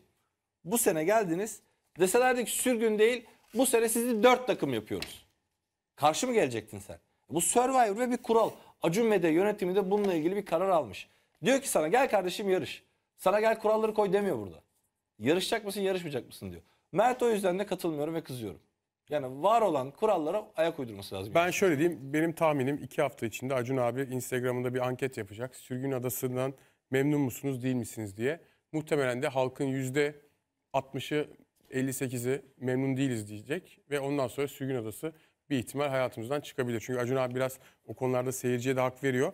Senin dediğine katılıyorum. Herkes değil ama haliyle yarışmacıların belli noktalarda zorlanmasından ya da onları ekranda yarışırken gözükmemesinden çok rahatsız olan seyirciler de var. Hayır orası Survivor, orada şartlar zordur diyen birçok insan da var. Ama bence Acun abi bununla ilgili bir anket yapacaktır. Onun sonucuna göre ilerleyecek. Ben şöyle düşünüyorum bir yandan da. Bu bir televizyon programı.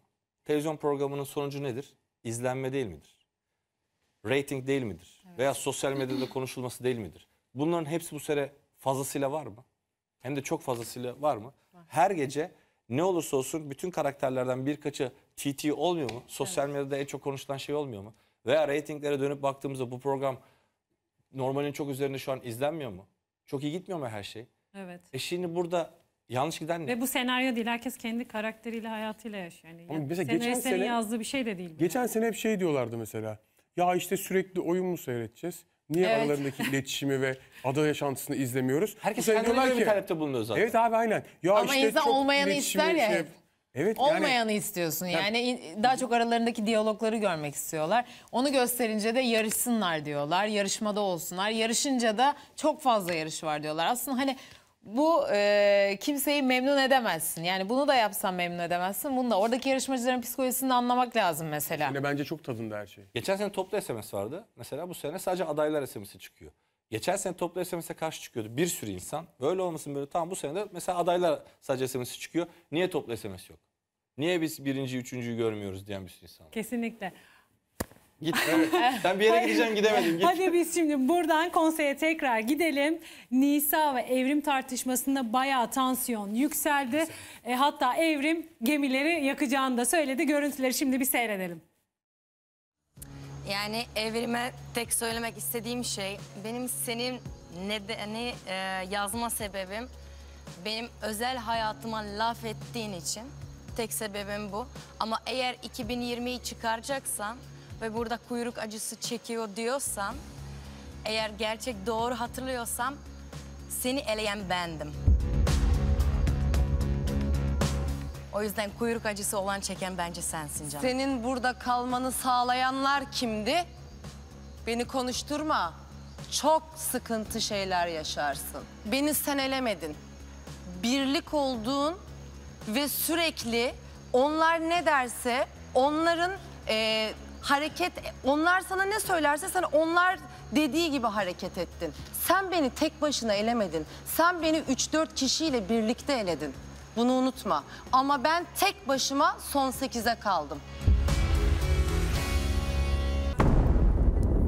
Evrim mesela ben sana başka bir şey soracağım. Buyurun. Oyun alanında öyle bir şey söylediğin için mesela hani sen yanlış söyledim Nisa da haklı olabilir diye düşünüyor musun hiç? Yakayım mı gemileri? Yakayım mı gemileri?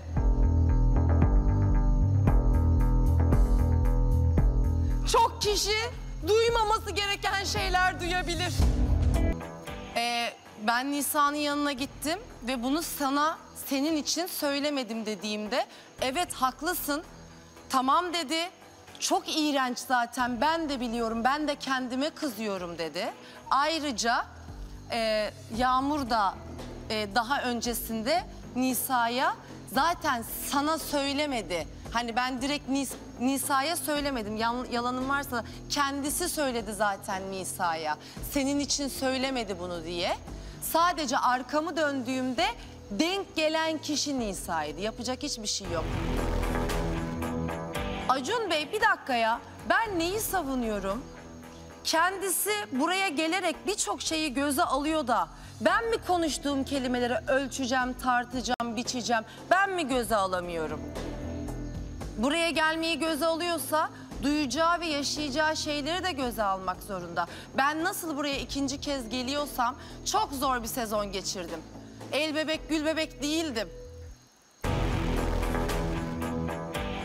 Tamam kabul ediyorum da sen de onun seni yazmasını göze alarak herhalde buraya geldin.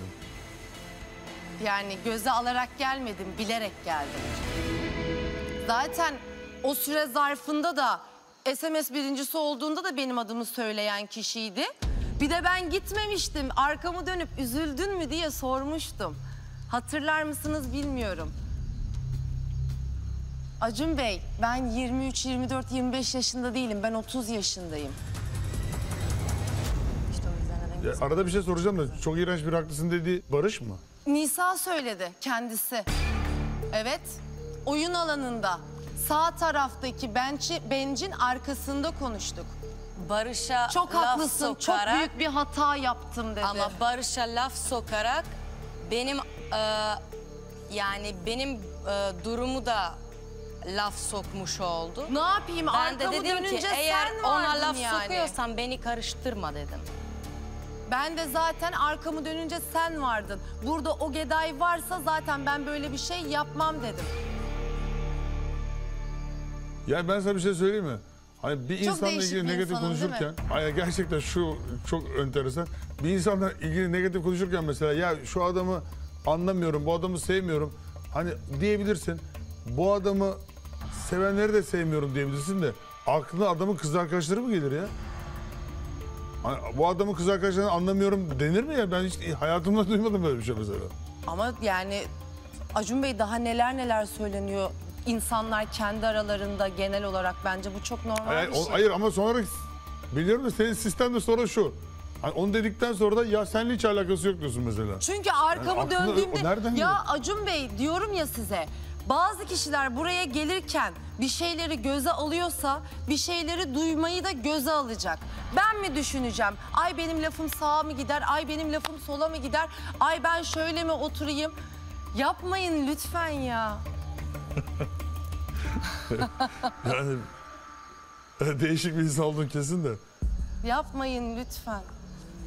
Doğru söylüyor aslında bazı şeyler. Teşekkür ederim Adem. Yani her şeyi göze alarak geldik. Bu Herkes ayrı her bir şey şeyi de. göze alarak gelecek buraya. Tabii ama böyle şeyleri göze almadık Adem tabii. oldu O hatta. ayrı bir şey. Sizlik hiçbir alakası yok. Siz devam yolunuza. Evet, önce Sürgün Adası'ndaki yarışmacılarımızı adalarına uğurluyoruz. Daha sonra siz de kamplarınıza dönebilirsiniz arkadaşlar. İyi akşamlar diliyorum.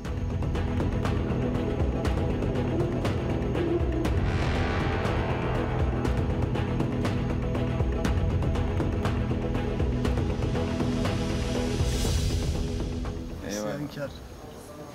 Tabii. İsyankar. Huysuz şirin ya. Huysuz şirin. Kızlar ne kadar dirençli görüyor musun? Helal olsun. Neden çektik? Çünkü o yüzden mecburen.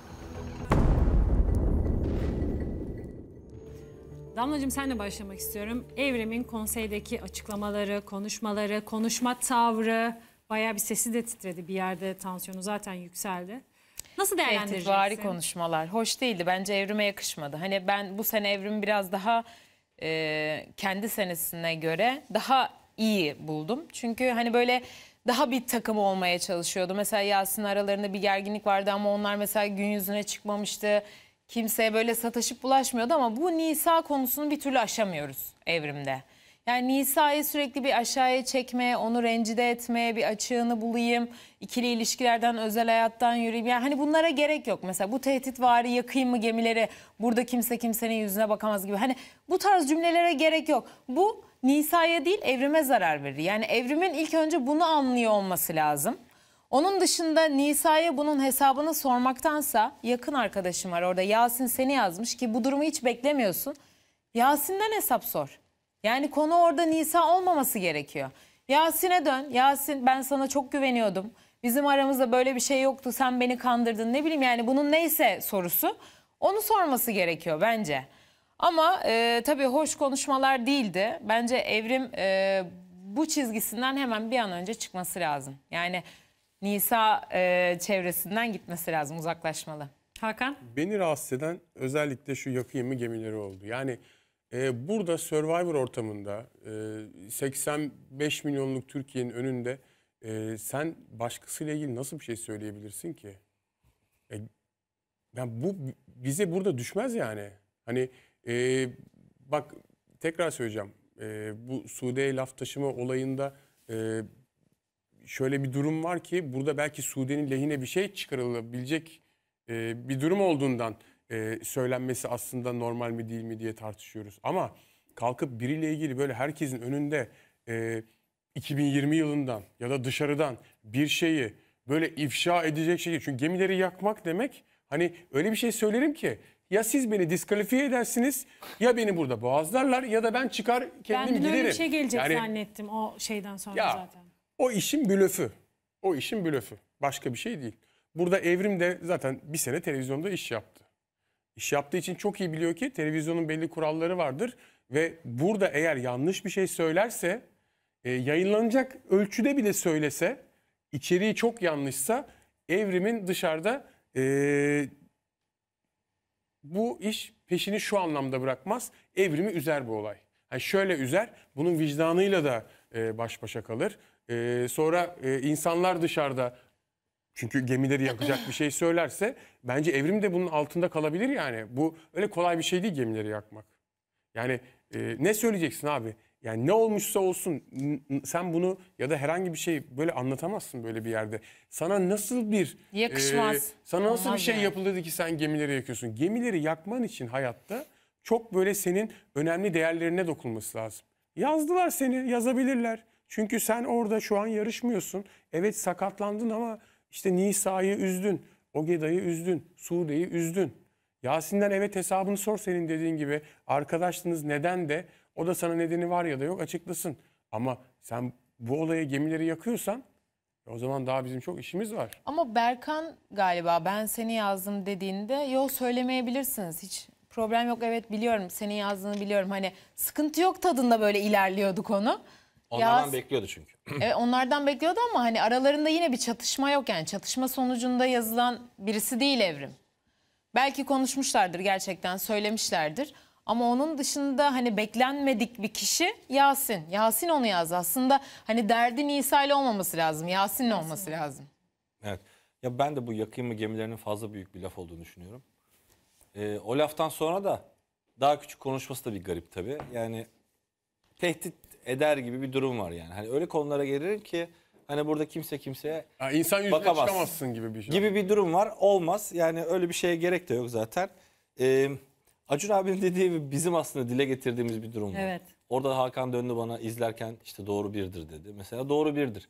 Bir insanın her şeyine laf edebilirsin. Hadi sevenlerine de lafın gelişi dedin ya bu adamı nasıl severler dersin de bu adamın sevgilileri, kız arkadaşları demezsin dedi. Yani onu nereden buldun dedi mesela Evrim'e. Çünkü bizim iddiamız şu yönde, Evrim o lafa hazırlanmış gelmiş. Ben bir yerde Nisa da hazır varken o yarışmanın içerisinde Barış'a öyle bir laf edeyim ki arada Nisa da çıksın diye bir laf hazırlamış yani. Bu kurgu yani. Bu cümle var olmayan bir cümle. Bu cümle yazılmış biri tarafından. Bu Evrim seni tarafından. kastetmedim diyor. Ya, seni kastetmedim iddiası hiç olmuyor bir de üstüne. Yani adamın bulduğun sevgilisini buldun, kız arkadaşlara laf edecek duruma geldin. Oradan da Nisa'ya dedin ki sana laf etmedim. Hala oradayım. Acun abi de zaten şaşkını dile getirdi. Ben Evrim'le ilgili şöyle bir yorum yapmıştım. Evrim Survivor'a hazır gelmemiş. Evet. Kilosuyla ilgili bir şey dedim. Çünkü Evrim yarıştığı sene iyi başlamadığı Survivor'ı çok iyi bitirmişti. Evet. Performans olarak. %52 Çünkü ile atışları falan çok bitirdi. iyi Evrim'in. Şimdi biraz da parkur konuşalım.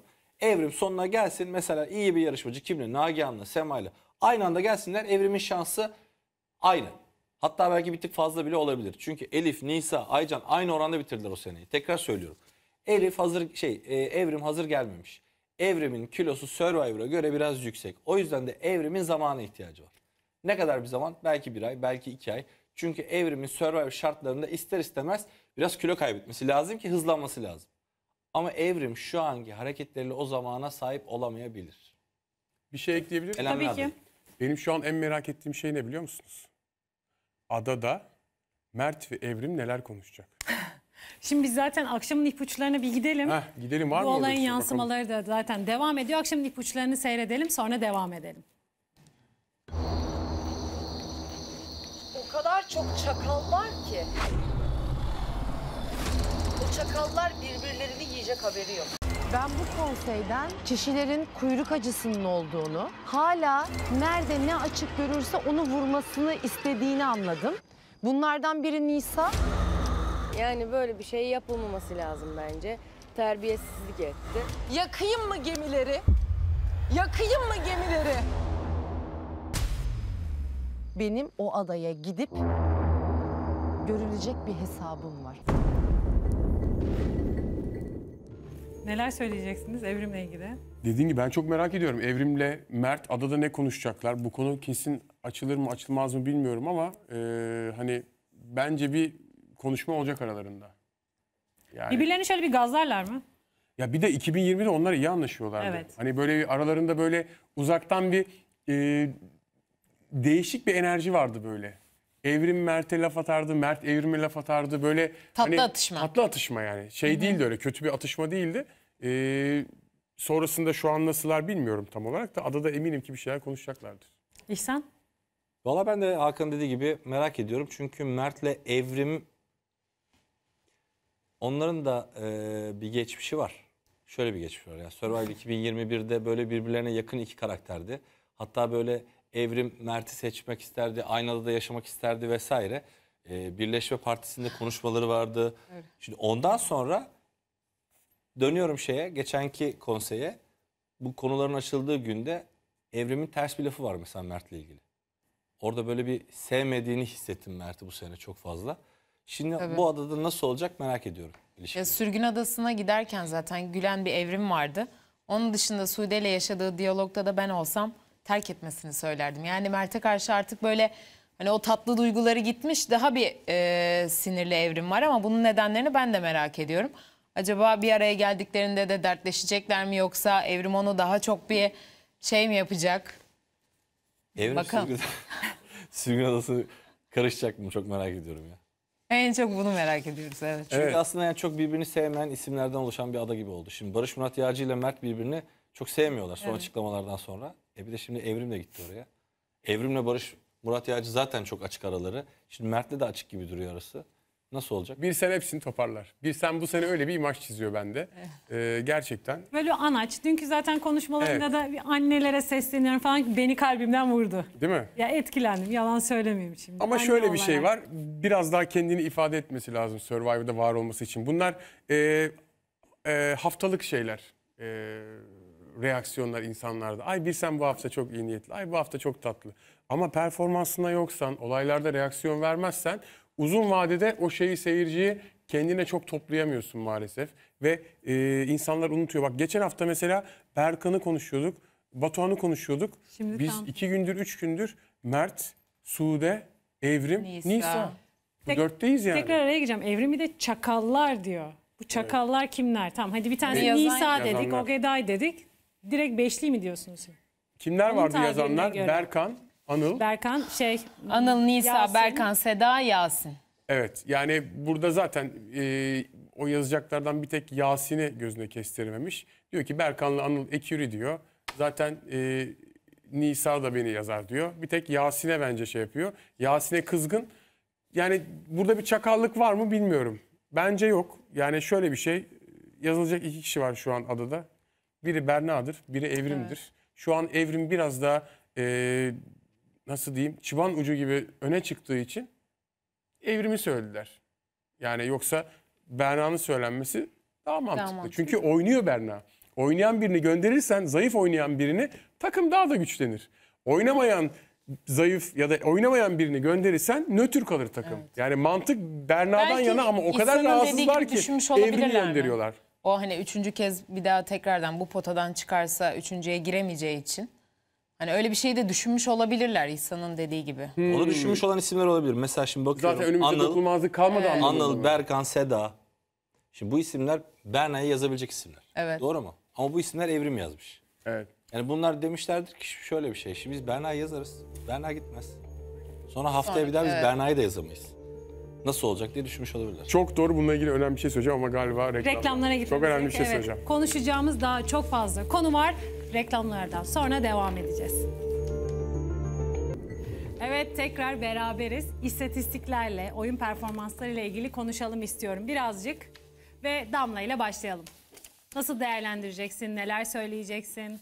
Valla dün aslında çok değişik bir skor oldu. Yani 2-0 biten kadınlarda ve erkeklerde ünlüler takımı kazandı. Hani ünlüler takımına... En farklı skor değil mi seninki? Evet.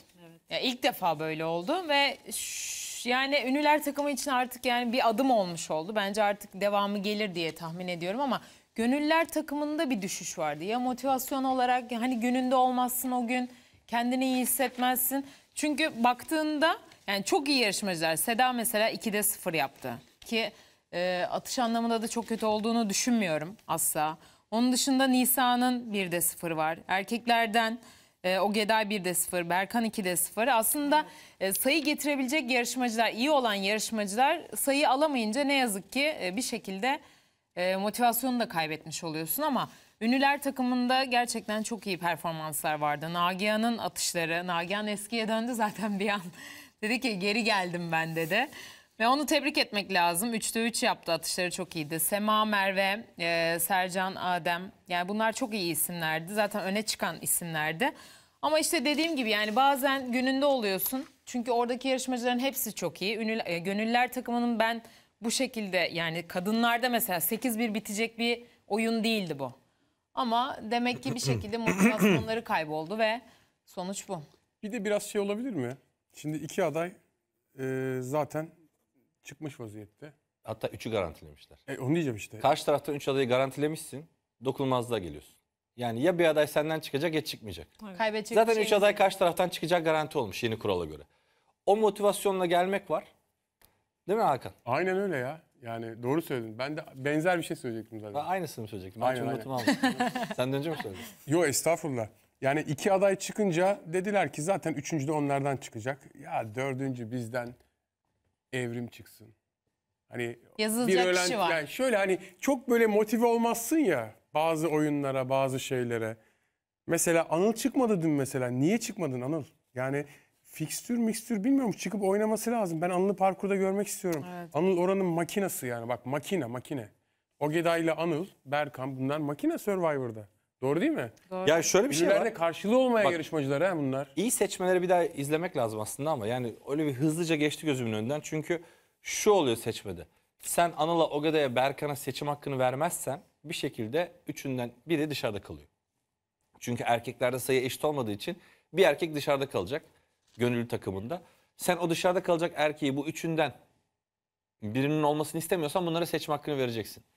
Dün mesela Ogeda mı Anıl mı ikisi kaldı dışarıda. Batuhan da seçme hakkı. Son kişi de Batuhan kaldı öbür tarafta. Batuhan hangisi? Yani hangisi dışarıda kalsın? O Ogeda'yı seçti. Anıl dışarıda kaldı. Şimdi ondan sonra da adaya dönüp şeyin tartışmasını yaşadılar. Anıl seçme hakkı vesaire. Ya Anıl oynayamadı ki dün. Bir seçme hakkını alamadı. İkincisinde de sıra gelmedi. Ondan sonra burada Anıl'ın ben suçunu anlamadım. Mesela Gökhan'la bir tartışmaya giriştiler ama nerede suçlu? Zaten seçme hakkını kullanamamış. Zaten oyuna girememiş.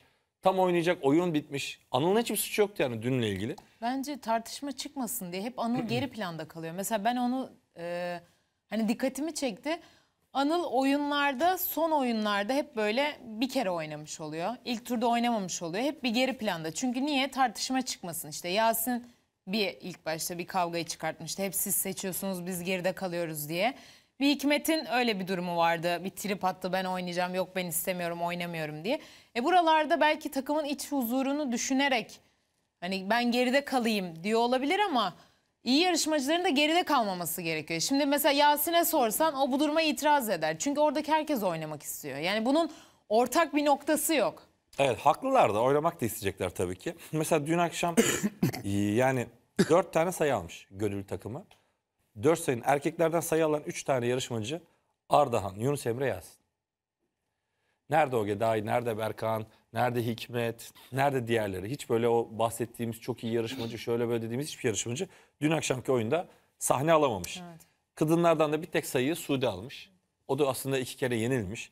Yani gönüllü takım için son derece değişik bir akşam. Biraz olaylarda takımı germiş ya da algıyı ya da odağı başka yere çekmiş olabilir mi? Olabilir. Yani çünkü gerçekten bir şekilde şu an herkes birbirine şüpheyle bakıyor. Bir böyle şeyler. Huzursuzlar tabii ki. Bir de genç bir takım ünlülere göre daha böyle kırılganlar. Genç oldun mu daha kırılgan olursun ya olaylarda. Hani bence bunun da bir etkisi var. Ama şöyle diyeyim, bence bu geçici bir olay.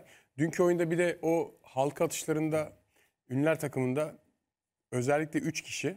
Mesela ben Nagihan'la Adem'i bizzat kendi sezonumdan hatırladığım için söylüyorum. Nagihan'la Adem dün 5 sayı çıkarmış. Sercan'ın da ne derler? Halkacı baba mıydı lakabı? Öyle mi? Tabii. Onu bilmiyorum. Sercan halkada var ya tam o Luna Park'ta oynayanlar gibi yani. 2 sayıda o almış zaten.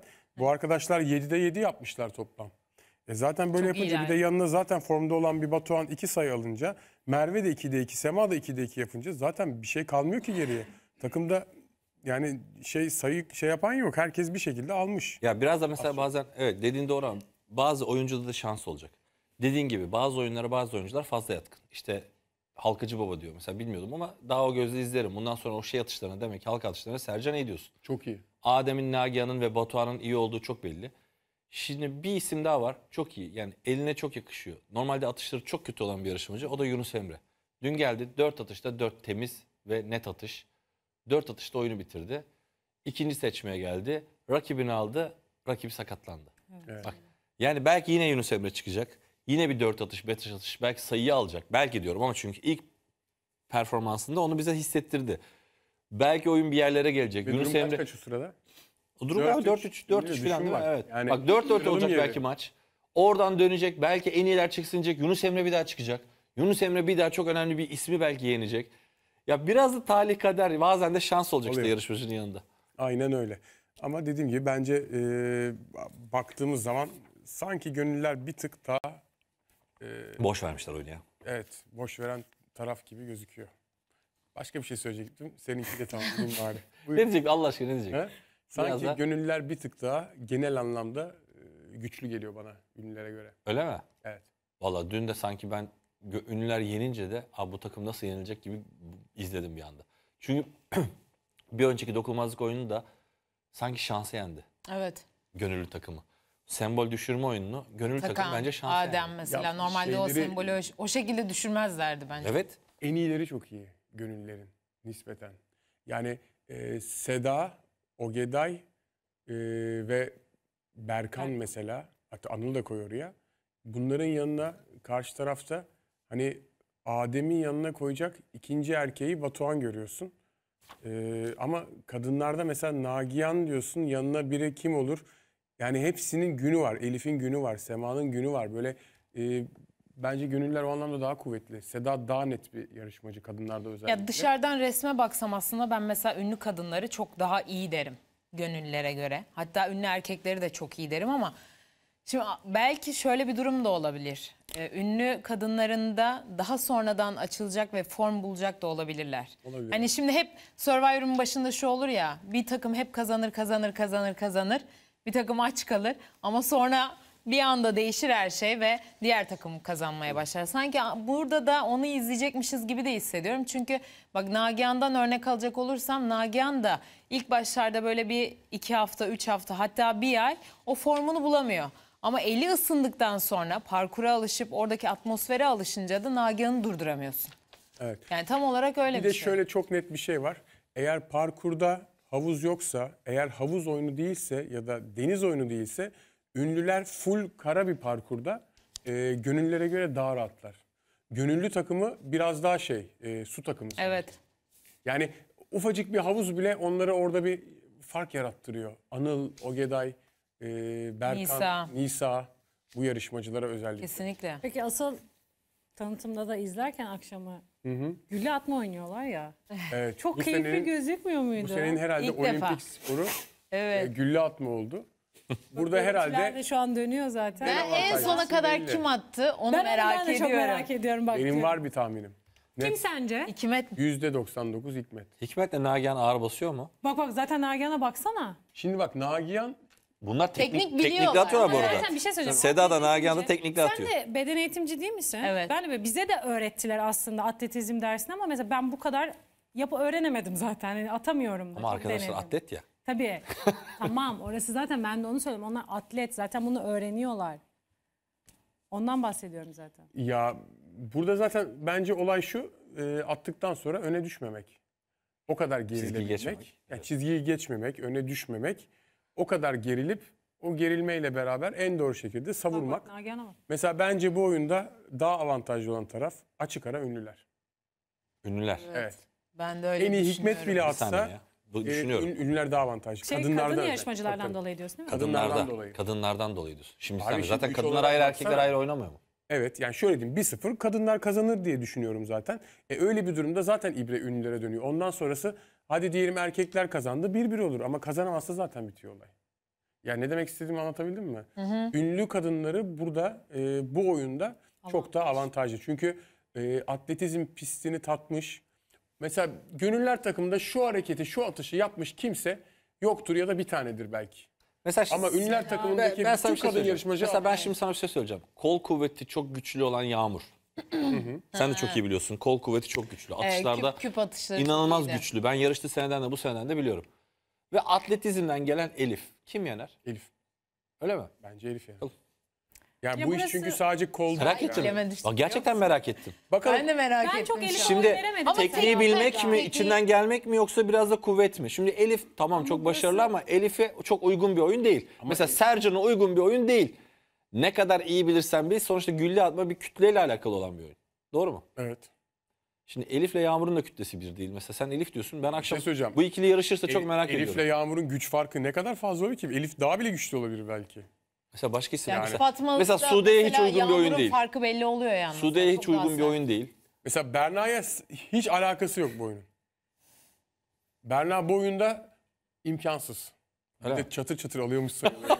Çok gülerim ya. Yarın Ama başka akşam şeyler Yağmur Elif oyunu konuşalım. olursa mesajlaşalım. Gruptan mesajlaşalım. Ben WhatsApp'tan merak ediyorum şu an. mesajlaşalım. WhatsApp. Peki erkeklere gel. Erkekler. Erkekler de burada Hikmet. ben Hikmet, Evet, Hikmet farkı açar ama sanki Perviz, Ogeday, Anıl. böyle kafa kafaya biraz Atakan. da ya. Atakan'ı bilmiyorum. Adem. Adem'i bilmiyorum. Ya bence çok şey ya ortada. Ben Perviz, Hikmet, Ogeday, Anıl'dan çok umutluyum. Benim düşüncem böyle yani. Anıl? Evet. Anıl'dan umutlusun, evet. Anıl'ın kol ve omuzu çok kuvvetli. Berkan? Berkan mı? Berkan'ın bence onun da bir boy ve Boy avantajı var ama Ogeday ve Anıl biraz daha işte kürek, yelken bu tip sporlarda çok aşırı üst kol ve omuz geliştirdiği için öyle bir avantaj sağlayabilir gibi geliyor bana. Mesela belki bir Mert'le- Atakan ve Adem'in çok iyi olabileceğini Mert'le şey de olsaydı düşünüyorum. bu oyunda, Barış Murat Yağcı, onların da iyi olabileceğini düşünüyorum. Ama göremeyecekler bu oyunu. Bakalım hep beraber göreceğiz. Aynen Akşamleyin öyle. bak bu konuşmaların hepsini şey yapalım. Akşamleyin. Kayıtta gruptan- bunların hepsi. Tamam. Rahat ol, canlı indir. Aynen. Şimdi Seda erkeklerin ilk seçmelerini eleştiriyor. O görüntüleri seyredelim. Biz yendiğimiz tüm oyunlarda ilk sayıları alarak yendik. Yani ilk turu bir kotardık. Onları bir sarstık. Sonra Atıyorum aldık 4-2 ya. bir öndeydik. Bugün neden böyle bir şey oluyor? Dün oynayamayanlar olduğu için. Ama dokunulmazlık arkadaşlar. Ödül oyununu kazanmayalım önemli değil de bu dokunulmazlık yani. Birisini yazacağız ya daha dikkatli olmamız lazım. Ha, İnşallah kazanırız hiç belli olmaz tabii ki de daha akıllı gitmemiz lazım. Abla kesinlikle öyle ama işte dediğini yapamıyoruz çünkü. Hadi Gökhan! Burada istemiyoruz ki, burada istemiyoruz ki kimsenin gönlü kırılmasın. Şu an içinde bulunduğumuz durumda maalesef. İsim yazınca da gönül kırılıyor Berkan. Yani ilk tur bir çıkardınız, ikinci tur ona göre bakardık. O zaman zaten herkesin atışını da tartacaktık.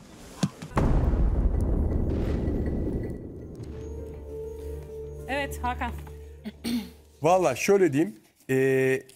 Özellikle basketbolda eskiden böyle izlediğim belgesellerde yapılan çok değişik tatlı bir şike vardır. Point shaving diye. Ne o biliyor musun? Mesela 10 fark bitmesi gereken bir maçı yine 10 fark alacak takım kazanıyor ama 2-3 farkta kazanıyor. Bir şike yapılıyor. Burada gönüller takımı özellikle erkekleri çok istekli değil. Ama bir gönül koymadan da bahsediliyor bence. Ya bir şey var, böyle bir enerji düşüklüğü var. İstemiyorlar ya da bir böyle bir şeyler. Yani bazı isimlerin hiç yarışmaması bana çok manasız geliyor ya. Gerçekten bak oyunda da motivasyonları Bence iletişim tam değil. sıkıntısı var biliyor musun orada? Çünkü mesela Gökhan'la Anıl'ın arasında geçen o diyalogda işte Gökhan'ın Anıl'ı suçlaması ama aslında burada Anıl hani mantıklı bir açıklama yapmak istiyor. Evet. Biz hani ilk önce güçlülerle güçlüleri eşleştirelim. Zayıf olanlarla da zayıf olanlar eşleşsin. İşte orada da Gökhan zayıf olduğunu kabul etmek istiyor zaten. İşte bu. Yani sen kendini garanti sayı görüyorsun diyor. Hayır. O biliyor ki çıktığı oyunlarda %60, %70 de oynuyor ve şunu biliyor, sen çıktığın oyunlarla %30 da oynuyorsun. Yani sana göre benim kazanma şansım daha yüksek.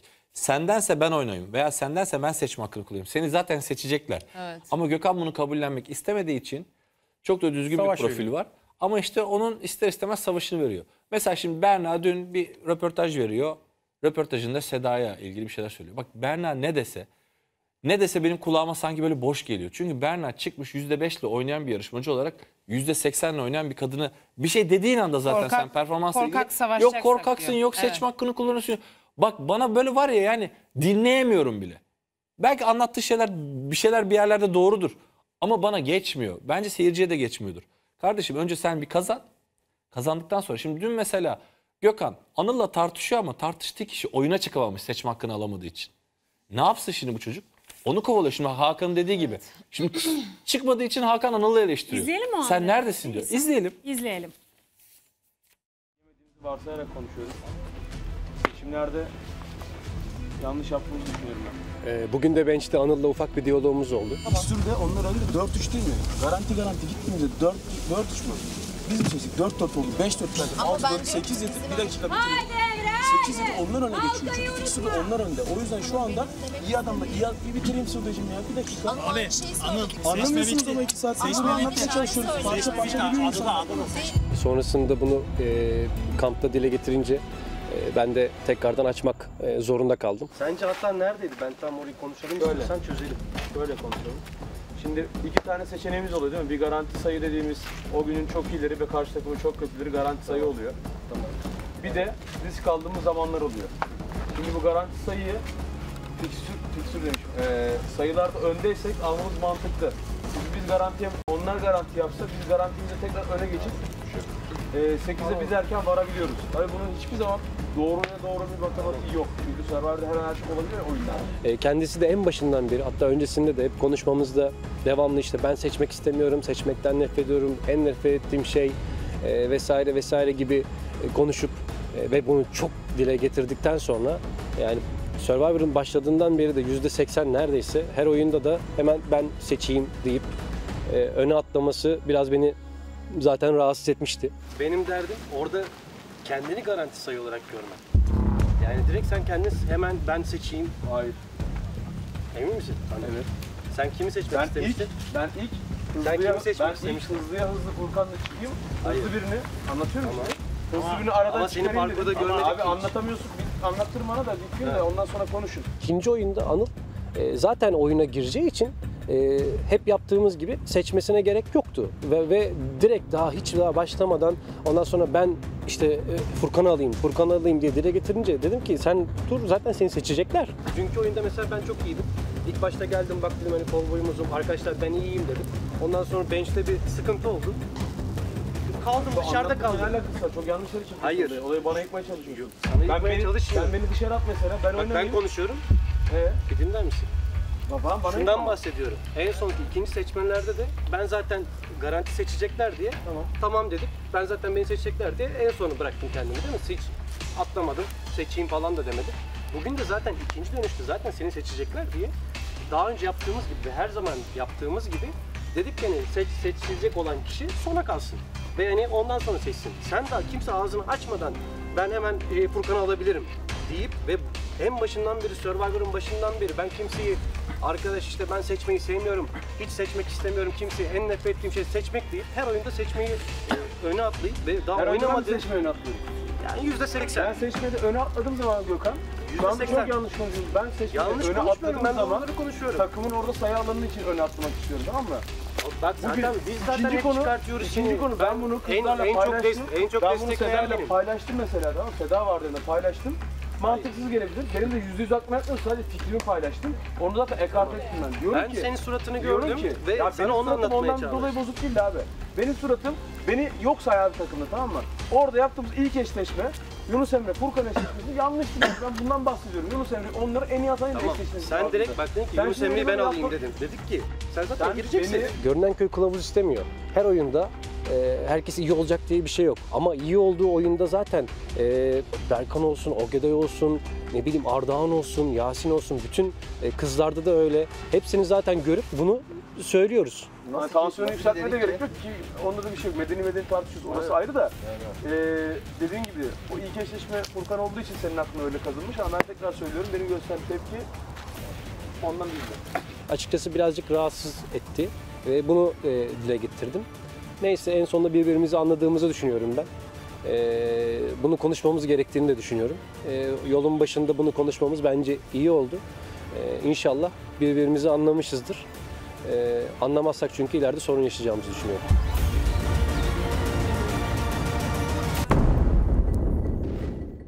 İhsan'cığım görüntüleri seyrettik. Kaldığımız yerden seninle devam edelim. Şimdi bak mesela Hakan dedi ki Anıl nerede abi dedi. Anıl iyi bir yarışmacıydı. Ben Anıl'ı izlemek istiyorum ama Anıl yok dedi. Anıl da aslında onun mücadelesini burada veriyor. Yani Anıl gibi iyi yarışmacıların oynaması için karşı tarafta erkek sayısı eksikse istemesen de olsa, istemeden de olsa, sen istemesen de gidip seçme hakkını kullanmak zorundasın. Yoksa oyuna giremiyorsun. Evet. Al. Yani yüzdeye bakınca biri birinci, biri üçüncü. Ogeday'la Anıl son ikiye kalıyor ve birinden birini oynamayacak. Karşı tarafın şeyine bırakıyorsun sen bunu. Seçim hakkına bırakıyorsun. Sen onu seçim hakkına bırakmayacaksın. Orada kalacak olan kişinin onların olmaması lazım. Hele bir de dokunulmazlık oyunuysa. Sen dokunulmaz ama işte belki de şunu demek istiyor Hakan. Nasılsa biz 2 tane dokunulmazlığı aldık. Üçüncüyü de karşıdan aday çıkardık. Hani bu seçim haklarında zaten arada kavga da çıkıyor. Hadi biz bugün çok fazla sesimiz çıkarmayalım. Evet. Oynamayalım mı var? Point shaving işte. Tıraşlama. Ama adadaki konuşmaya gelince de Anıl'ın söylediği çok doğru bir şey var. Diyor ki biz diyor mesela 4-3 öndeyiz. Fikstürü 4-3 önde giriyoruz seçmeye. O zaman garantiye gidelim diyor. Çocuğun demek istediği o günkü garanti. Evet. O gün Gökhan sen iyisindir. Mesela Yunus Emre dün garantiydi bence. 4'te 4 atmıştı. Yunus Emre iyiydi. Örnek veriyorum. Mesela dün akşama dönünce o. Ama ondan önce garantiye gidelim. Çünkü biz garantiye gidersek fikstürü hep önde götürürüz ve 8'e ilk biz varırız diyor seçim hakkını kullanırsak. Karşı taraftan güçlüyü bizim güçsüzümüz seçerse Aynen. fikstür öndeyken bunu yapalım diyor. Kötü bir şey demiyor, yanlış bir şey de demiyor. Doğru bir şey diyor. Bu seneki sisteme göre çok doğru. Ama Gökhan olayı başka yere getiriyor. Sen kendini garanti mi görüyorsun? Böyle midir? Aslında ona alınıyor biliyor musun? Alınıyor. Yani performans olarak Gökhan biraz daha düşük kaldığı için Anıl'ın ondan daha iyi olması, hani kendisini bir garanti sayı olarak görmesi. Asıl bence temel neden bu. Yani tartışmanın asıl nedeni rahatsız olduğu durum bu.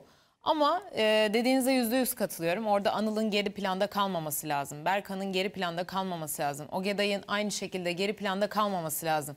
İyi olan yarışmacının o gün gerçekten çıkıp seçme hakkını yapıyor olması lazım.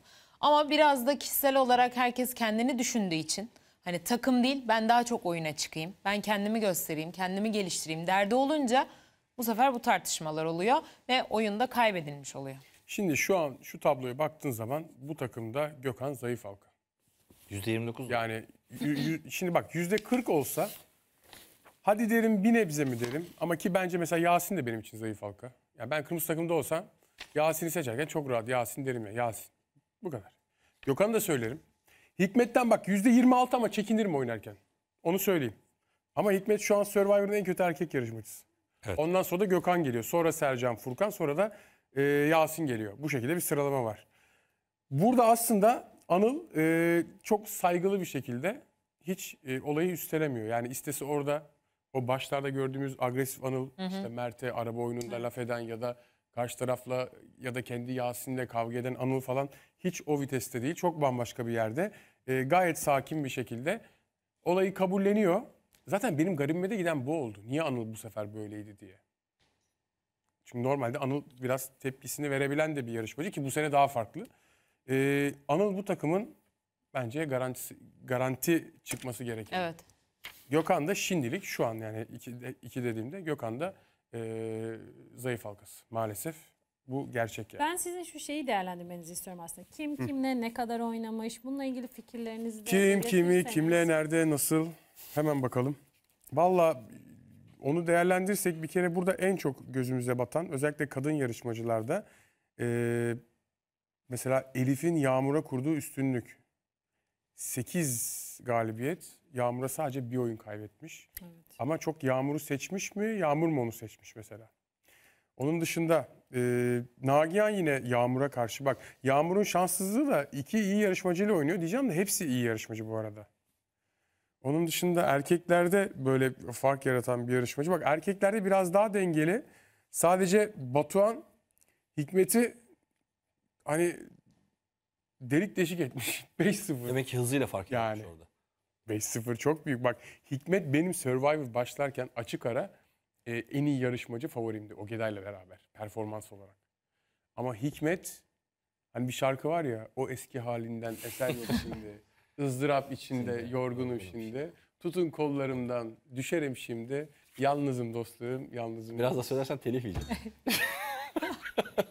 Yok bu sese telif atmazlar da. Yani Hikmet maalesef bu Survivor'ın tekrar söyleyeyim benim için hayal kırıklığıdır. Peki Seda, Nagihan ikisi de kendi takımlarının en iyi yarışmacısı. Karşılaşmışlar ve üstünlük yok. Üstünlük yok. Bir yerde olacak. En çok da oynayanlar galiba. Evet, bu senenin en çok karşılaşan ikilisi. 14 kez karşılaşmışlar İhsan. Ve 7-7. Aslında bu işte ikisinin de ne kadar güçlü ve cesaretli olduğunu gösteriyor ve ileride fikstürde bu yarışmacılara yarayacak. Yani Kesinlikle demek ki ileride de bunların performansı düşmeyecek. Çünkü zaten sonlara kalacak yarışmacılar bence. Peki sizce Sema ile ikisi mesela en az oynayanlarda? Sema ile ama Sema zaten az oynadı. Evet ama şu an mesela biz ilerleyen zamanlarda sizce birbirlerinden çekiniyorlar mıdır? Hani iki kardeş olarak yarışmak da çok zor. Bence tercih etmezler ya. Sema'da eşit bir dağılım var bakarsan. 3-4-3-5-4.